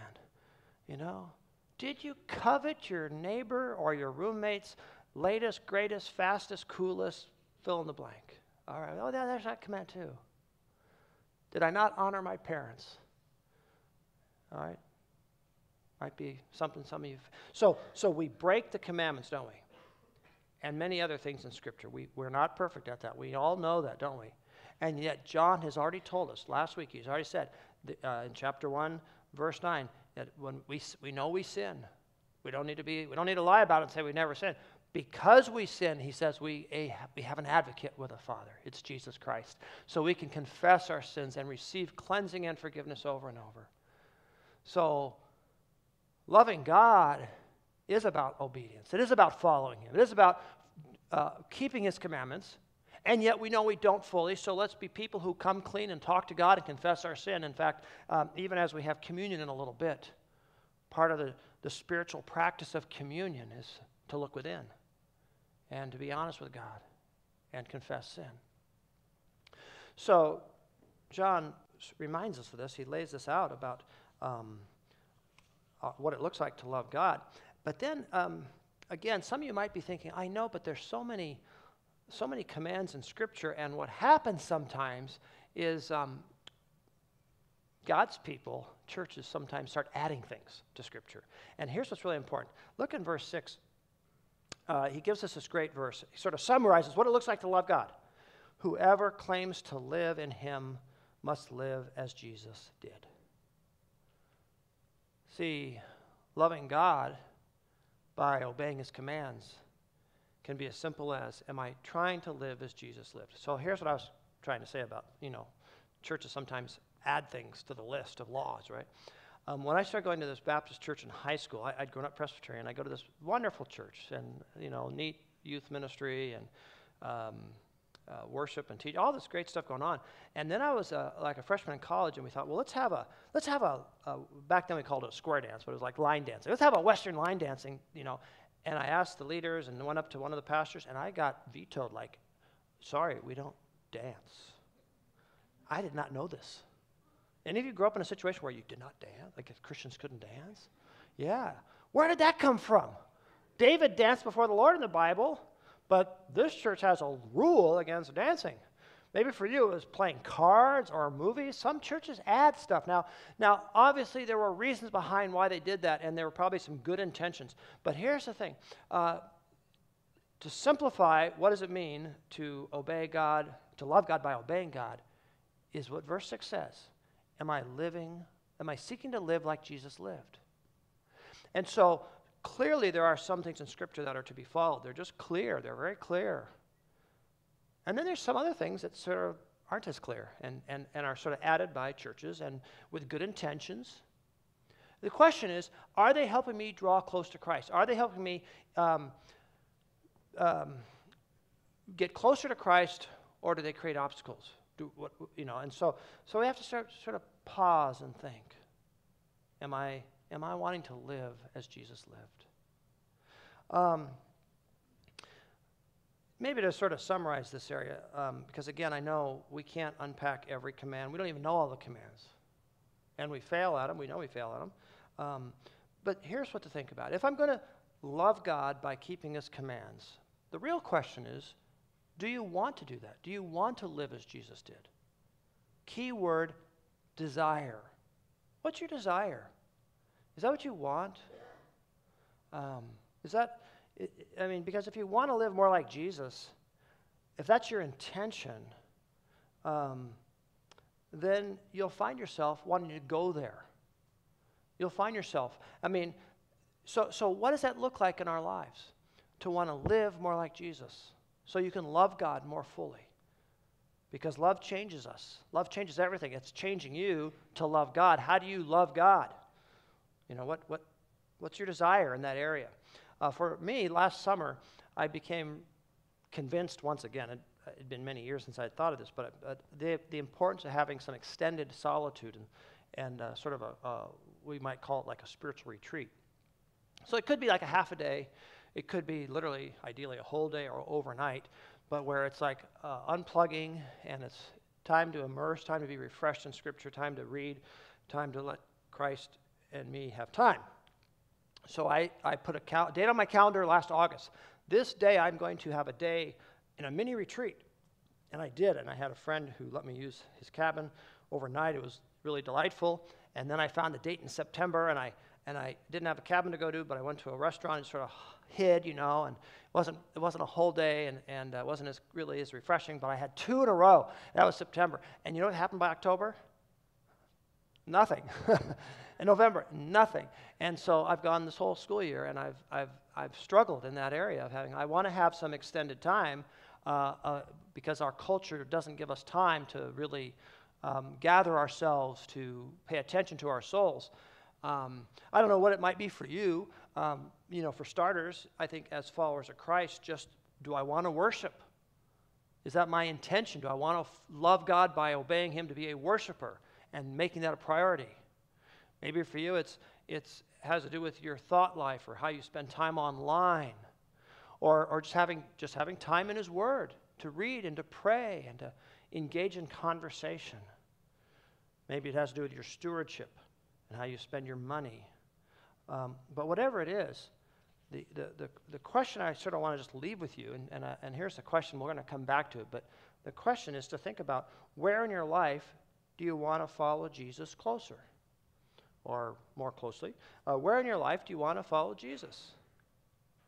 I mean, have you thought about that recently? Or is this 1 hour sort of a standalone, and then the rest of the week you're sort of doing your own thing? So we'll come back to this question, but just to sort of put that little bug in our ear to think, where do we want to grow closer and follow Him? Because to let God's love change us means we love God by following Him, by obeying Him. Now, not only do we love God, but Scripture, then John goes to this next part of loving others. And they go perfectly together. So look at verse 7. We'll just take a time and look at this next piece of loving people around us. He says in verse 7, "Dear friends, I'm not writing you a new command, but an old one, which you have had since the beginning. This old command is the message you have heard, yet I'm writing you a new command. Its truth is seen in Him and in you, because the darkness is passing and the true light is already shining. Anyone who claims to be in the light but hates a brother or sister is still in darkness. Anyone who loves their brother and sister lives in the light, and there's nothing in them to make them stumble. But anyone who hates a brother or sister is in the darkness and walks around in the darkness. They do not know where they are going because the darkness has blinded them." Now, I want to just say a little something about John. If you have been reading John with us, and we invite you to each week as we go through this book, or even in the weekend, and you're thinking to yourself, I don't know if I fully understand John. This is kind of confusing. We fully understand. John is actually a pretty difficult part of Scripture to understand. He writes in sort of the Middle Eastern mindset where it's not, outline point 1, point 2, point 3, point 4. It's 1 and 4 and 2 and back to 1 and let's go to 4. And it's very circular, but in a good way, because it's sort of helping us take another lap around that truth, another layer of understanding. And so there's a lot of abstraction in John, and I have been challenged in this book for many years. So if you kind of wonder, like, I thought he said that like a chapter ago. He did. He's saying it again. We need to hear it. So here he's talking about, okay, if love changes everything, it changes how you relate to people. And he writes this letter, John the Apostle writes this letter to challenge, to correct some of the Christians in the churches back there. And this was in the area called Asia Minor back then, modern-day Turkey. There were lots of churches, and they were struggling. People were going sideways. People were getting very snobby. There were some people who thought they were very intelligent, and they sort of had a one-up attitude toward everybody else. Like, well, we got some special knowledge. We really got this thing figured out. And so John, out of his own love for them, has to correct them. And what he really wants them to think about is, how do you love well? You are brothers and sisters in Christ. You are related. How do you love well? So even here, like, he talks about a new command and an old command. It doesn't sound like John's starting to lose it here. Like, why is he saying that? Well, again, we need the instruction. The old command, what does that refer to? all the way back in the Old Testament. It is the command to, four-letter word, love. All right, nothing new. The book of Deuteronomy, God says to his children of Israel, love the Lord your God with all your heart, soul, mind, and strength. And then Leviticus is where God says, love your neighbor. Love the foreigner in your midst. Love the person you don't know. So love is not like something just in the New Testament. It goes all the way back to the Old Testament. That's the old part of it. And then when Jesus is asked by the Pharisees, what's the greatest commandment? Because remember, they were thinking of the 620-some commandments. Jesus says, hey, what's the greatest commandment? Love God and love your neighbor as yourself. Which, by the way, those are not two commandments. He didn't give two answers to one question. He gave the two sides of the same coin. Love is both a vertical and a horizontal. It is a love God, it is a love others. So that's the old command, nothing new. But then John says to these readers, but I gave you a new commandment. What's the new commandment? Well, here's the deal. Remember, John was an apostle. He's the last of the living apostles. He's an old man by now. So he goes back all the way to probably 33 A.D. And he was there. And they went to the upper room to get ready for Passover. And Jesus comes and does the most humbling, subservient kind of thing you could do. He takes off his outer clothes, he gets down on his knees, he gets a basin of water, and he starts washing the dirt off the disciples' feet. A common practice in a day where there were no pavements, it's just feet got dirty in sandals. So coming into a house, you would have the servant, you'd have someone who would do that job. But Jesus, the rabbi, the leader, does that. And he goes from there and he says now, in John 13, he says, now, I have a new commandment for you. So those are Jesus' words. I have a new commandment that you love one another as I have loved you. And he goes on and says, this is how the world will know you're actually mine if you have this kind of love one for another. So John says, listen, you Christians, this is what it looks like. To love well, you must be people who serve and love, starting right where you have connections in the body of Christ. Because even though we sometimes think, well, we're supposed to love the world, John says, start right here. Sometimes that's the hardest. Just to love people near you, people that you've been with, people that you share common bonds with. Kind of like that story of the man driving and he gets to the bridge and he sees a guy on the edge ready to jump and take his life. So the guy screeches to a halt, jumps out, stop, says, don't jump. And the guy says, oh, nobody loves me. There's no hope. And the guy says, hey, God loves you. Don't you believe in God? And the guy says, yeah. Well, it's good. I believe in God too. And he says, are you a Christian or Muslim or Jew or Buddhist? The guy says, well, I'm a Christian. And the guy driving says, yeah, me too. Well, are you Protestant or Catholic? The guy says, oh, I'm actually Protestant. Well, me too. What denomination? What flavor of Christian? He goes, well, I'm a Baptist. He goes, well, are you a Northern Baptist or a Southern Baptist? He said, Northern Baptist. Well, me too. Are you a Northern Conservative Baptist or Northern Liberal Baptist? Oh, I'm a Northern Conservative Baptist. Well, me too. Are you a Northern Conservative Baptist of the Great Lakes region or Northern Conservative Baptist of the Eastern region? The guy ready to jump says, oh, I'm Northern Conservative Baptist of the Great Lake regions. Me too. See, we have so much in common. Well, are you Northern Conservative Baptist of the Great Lake Regions Council of 1879 or the Northern Conservative Baptist Great Lakes Region Council of 1912? And the guy on the bridge says, oh, I'm of the Conservative Baptist Northern Great Lake Region Council of 1912. And the driver says, oh, that's too bad. You heretic. And he pushes him over the wall. I know, terrible. Well, God's love says you will be changed so you can love those around you. And he has this way of starting right again in the body of Christ. And notice he says, and John says, if you say you live in the light, which is another metaphor of being a follower of God. If you live in the light but you hate, you don't really live, and you're not been touched by God's love. And I'm fairly certain most of us here would say, well, I don't hate anybody, you know. But maybe you have some disregard for people. Maybe you don't respect some people. Maybe you've been hurt by some people. Maybe you just don't understand others and you sort of stay away from them. And John is saying, no, listen, if God's love has really changed you, then you will want to press in and love well those around you. Not disregard them. Not do the thing back then of feeling superior. Our theme verse in 1 John chapter 3, verse 16, is where he says, this is how we know what love is. Jesus Christ laid down his life for us, and we ought to lay down our lives for our brothers and our sisters. Again, he sort of starts right where we live, don't we?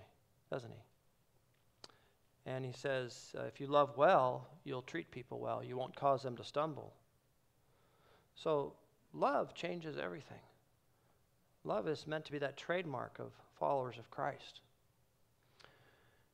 Many of you know of the tragedy that happened this last winter quarter in the sudden passing of Dawson Hartwig, a dear young man who actually spent time here in our youth group and a dear family. Dawson drowned. And it wasn't but within hours that so many who knew him came up with a hashtag, #LoveLikeDawson.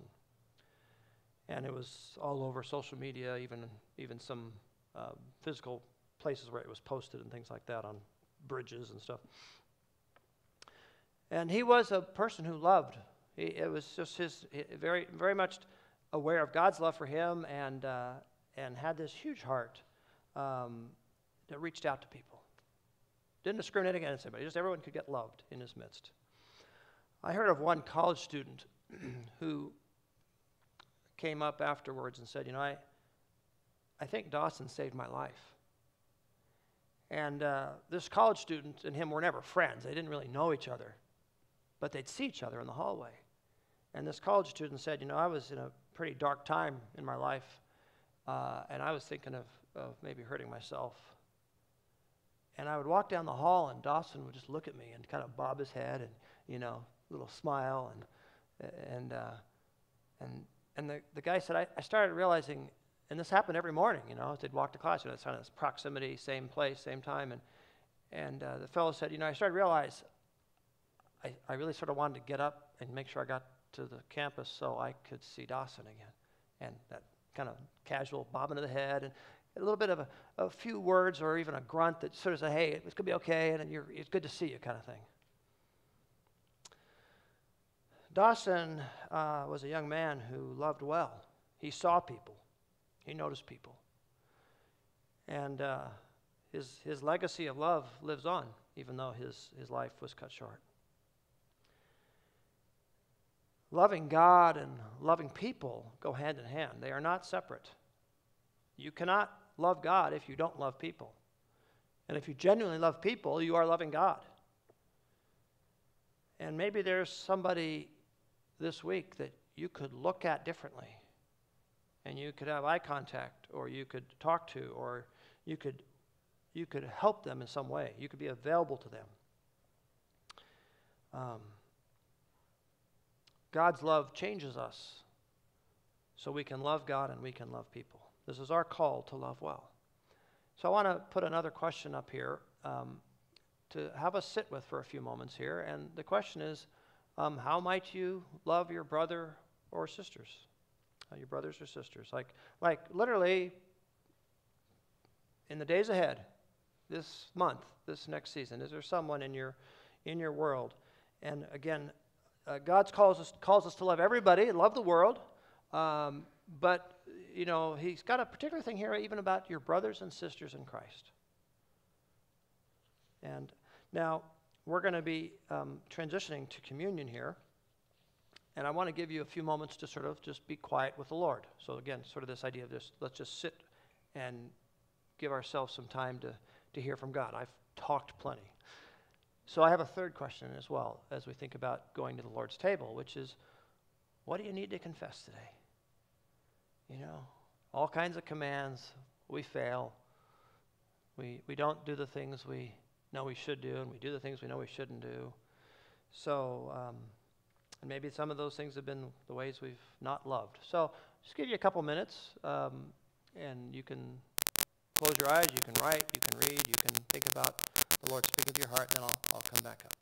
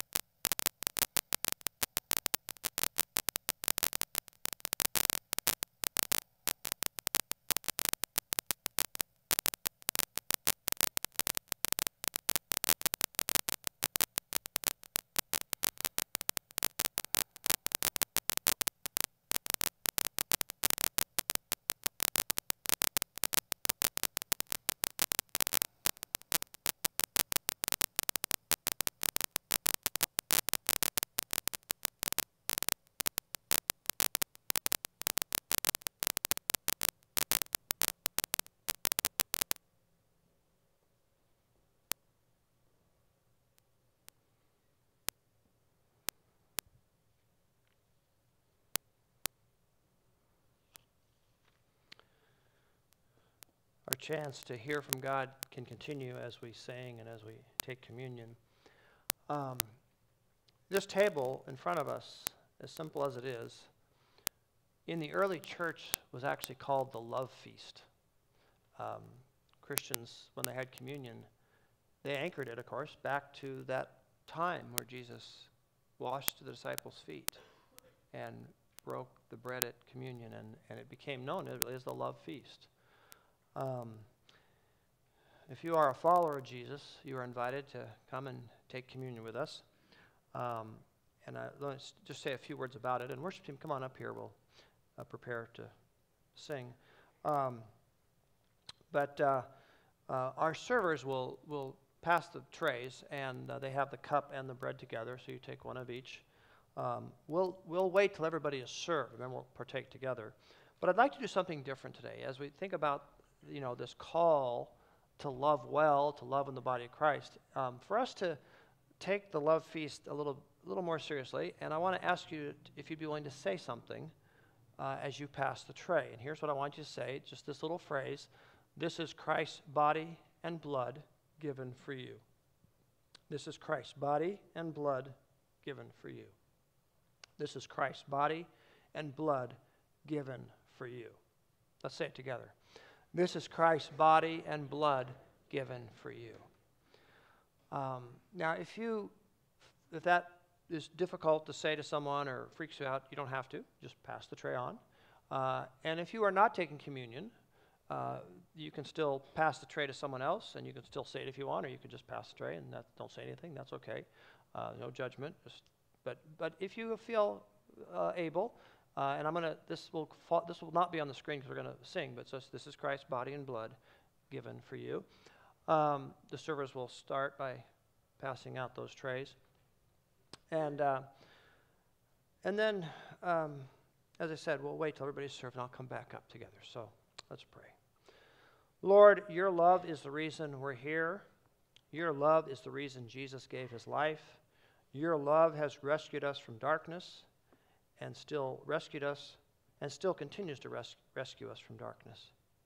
Lord, I ask for anyone here who hasn't opened their heart to you, that they would today, they would even right now, truly say yes to you, to your body and blood given for them. In your name we pray. Amen.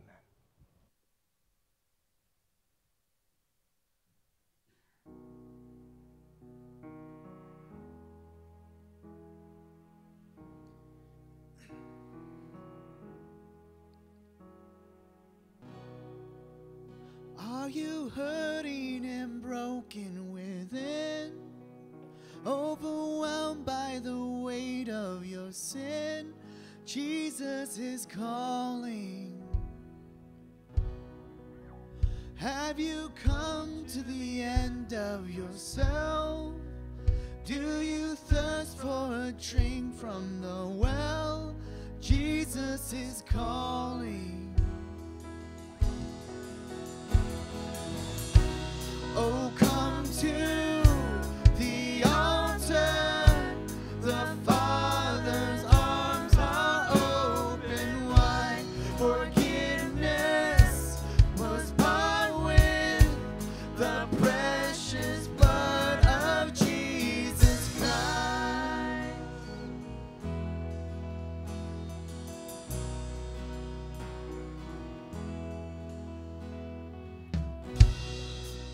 Leave behind your regrets and mistakes.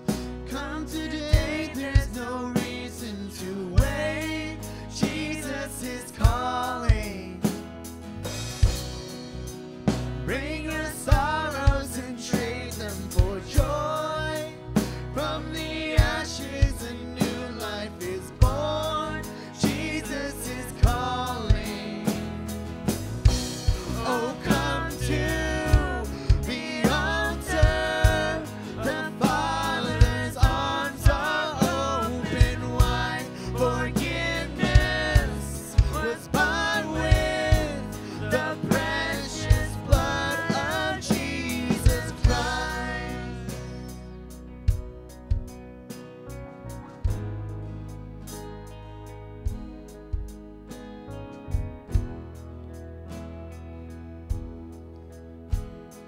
Oh, what a Savior. Oh, what a Savior.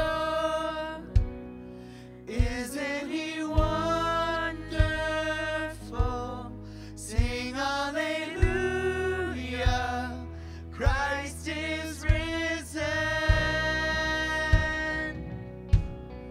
Bow down before Him, for He is Lord of all. Sing hallelujah. Christ is risen. Oh, what a Savior. Isn't He wonderful? Sing hallelujah.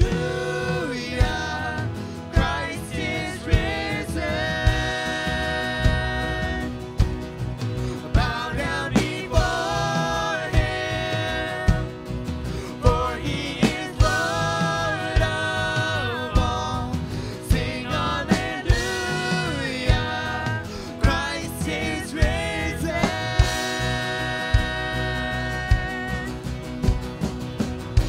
Oh, come to the altar. The Father's arms are open wide. Forgiveness was bought with the precious blood of Jesus Christ. So come to the altar. The Father's arms are open wide. Forgiveness was bought with the precious blood of Jesus Christ.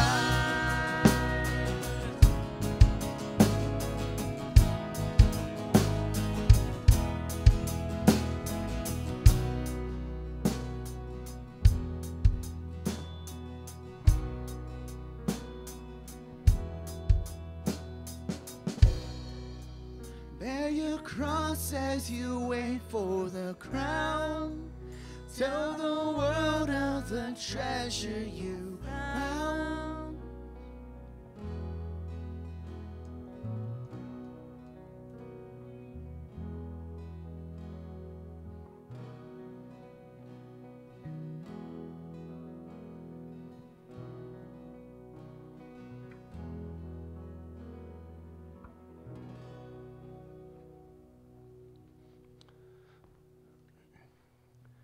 So in that upper room, chance to live out and model real love. Love that sacrifices. Love, as we have said, is this blend and perfect fusion of truth and grace. And Christ wanted to give the disciples an ongoing remembrance of what love is, not just the washing of feet. So he he picks up bread, and it says in the scriptures that he took the bread and he broke it and he gave thanks and said, "This is now my body given for you." So we take the bread and we remember our Christ. Take and eat.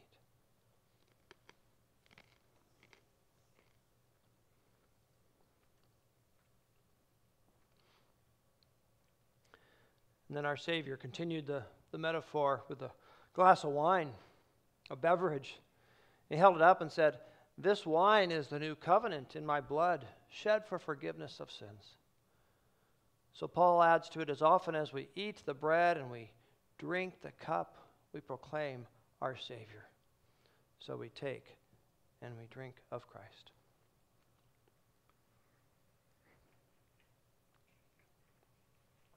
Lord Jesus, we don't really fully have words to describe the depth of our gratitude, the amazement of your love that continues to speak truth to our hearts and graciously welcome us and receive us. But we'll say thank you, Lord. And we ask that by the power of your Spirit changing our lives, that love will truly multiply in our families, in our neighborhoods, in our community, in our church, of course, and to the ends of the earth, Lord, so people would know that you are the God of love. In your name, amen.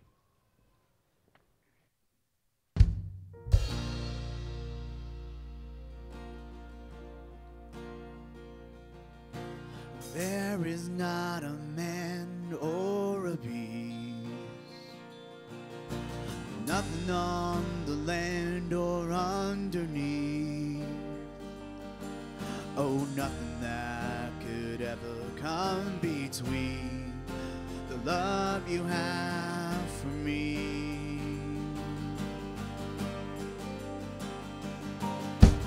I could lay my head in Sheol, I could make my bed at the bottom of the darkness deep, oh, but there is not a place I could escape you. Your heart won't stop coming after me. Your heart won't stop coming after me. Your heart won't stop coming after me. There's not an angel of the stars. There is not an angel of the stars. There is not a devil in the dark. Oh, nothing that could change the way you are, the love you have for me. I could lay my head in Sheol, I could make my bed at the bottom of the darkness deep, oh, but there is not a place I could escape you. Your heart won't stop coming after me. Your heart won't stop coming after me. Your heart won't stop coming after me. Let's all stand and sing together. Your heart won't stop. Your heart won't stop coming after me. It's coming after me. Your heart won't stop coming after me. It's coming after me. Your heart won't stop coming after me.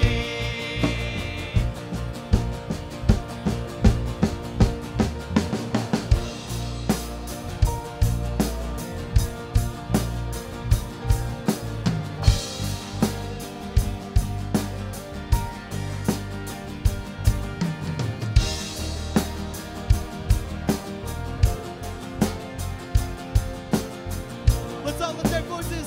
I can lay my head in Sheol. I can lay my head in Sheol.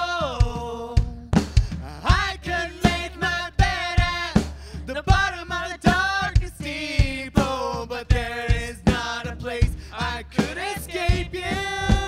Sing again. I could lay my head in Sheol. I could make my bed at the bottom of the darkest deep, oh, but there is not a place I could escape you. Your heart won't stop coming after me. Your heart won't stop coming after me. Your heart won't stop coming after me. Let's sing it out. Your heart won't stop coming after me. Your heart won't stop coming after me. Your heart won't stop coming after me. Amen, amen. Praise God. Let us pray. Dear Heavenly Father, how true that is that your heart won't stop coming after us. That we could lay our head in the representation, Sheol, the representation of the farthest we could get from you, but your heart will still won't stop coming after us, Lord. We thank you for that. And we thank you for the ultimate act of love of you sending your son down to die for our sins so that we could be redeemed, Lord. And I just pray that we love back, that we love in response to your love, that we love others, that we love the world, that we love the community around us, Lord, because you first loved us. Help us to do that today and the rest of our lives, Lord. And we just pray for the offering. Help us love through that, Lord. Just help us give generously. Help us experience love and give the love that you have shared with us, Lord. So we thank you so much for that. And all of God's people said, Amen. Amen. Amen. All right. You could go ahead and take a seat real quick. I'd like to invite the ushers to come on forward. And we're going to sing one last song, and it's going to talk about how awesome God is, which is my favorite way to describe God. So after the baskets go by, I'd like to invite you all to stand.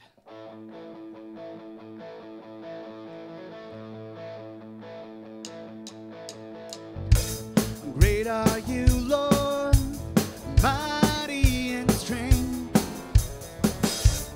You are faithful, and you will ever be. We will praise you all of our days. It's for your glory. We offer everything. Raise your hands, all ye nations. Shout to God, all creation. How awesome is the Lord Most High. Where you send us, God, we will go. You're the answer we want the world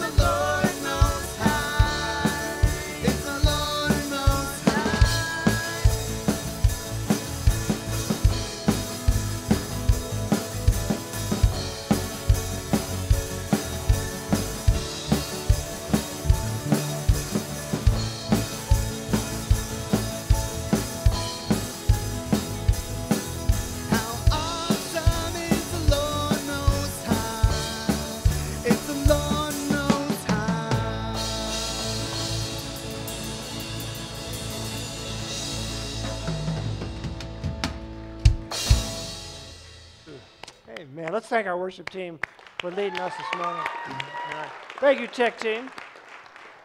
We're grateful to have John up here as part of the worship team, but Tyler is actually on the drums this week. Can you believe that? Tyler, the worship team. So talented. And we're really glad you came today. Thanks for being here. So two things.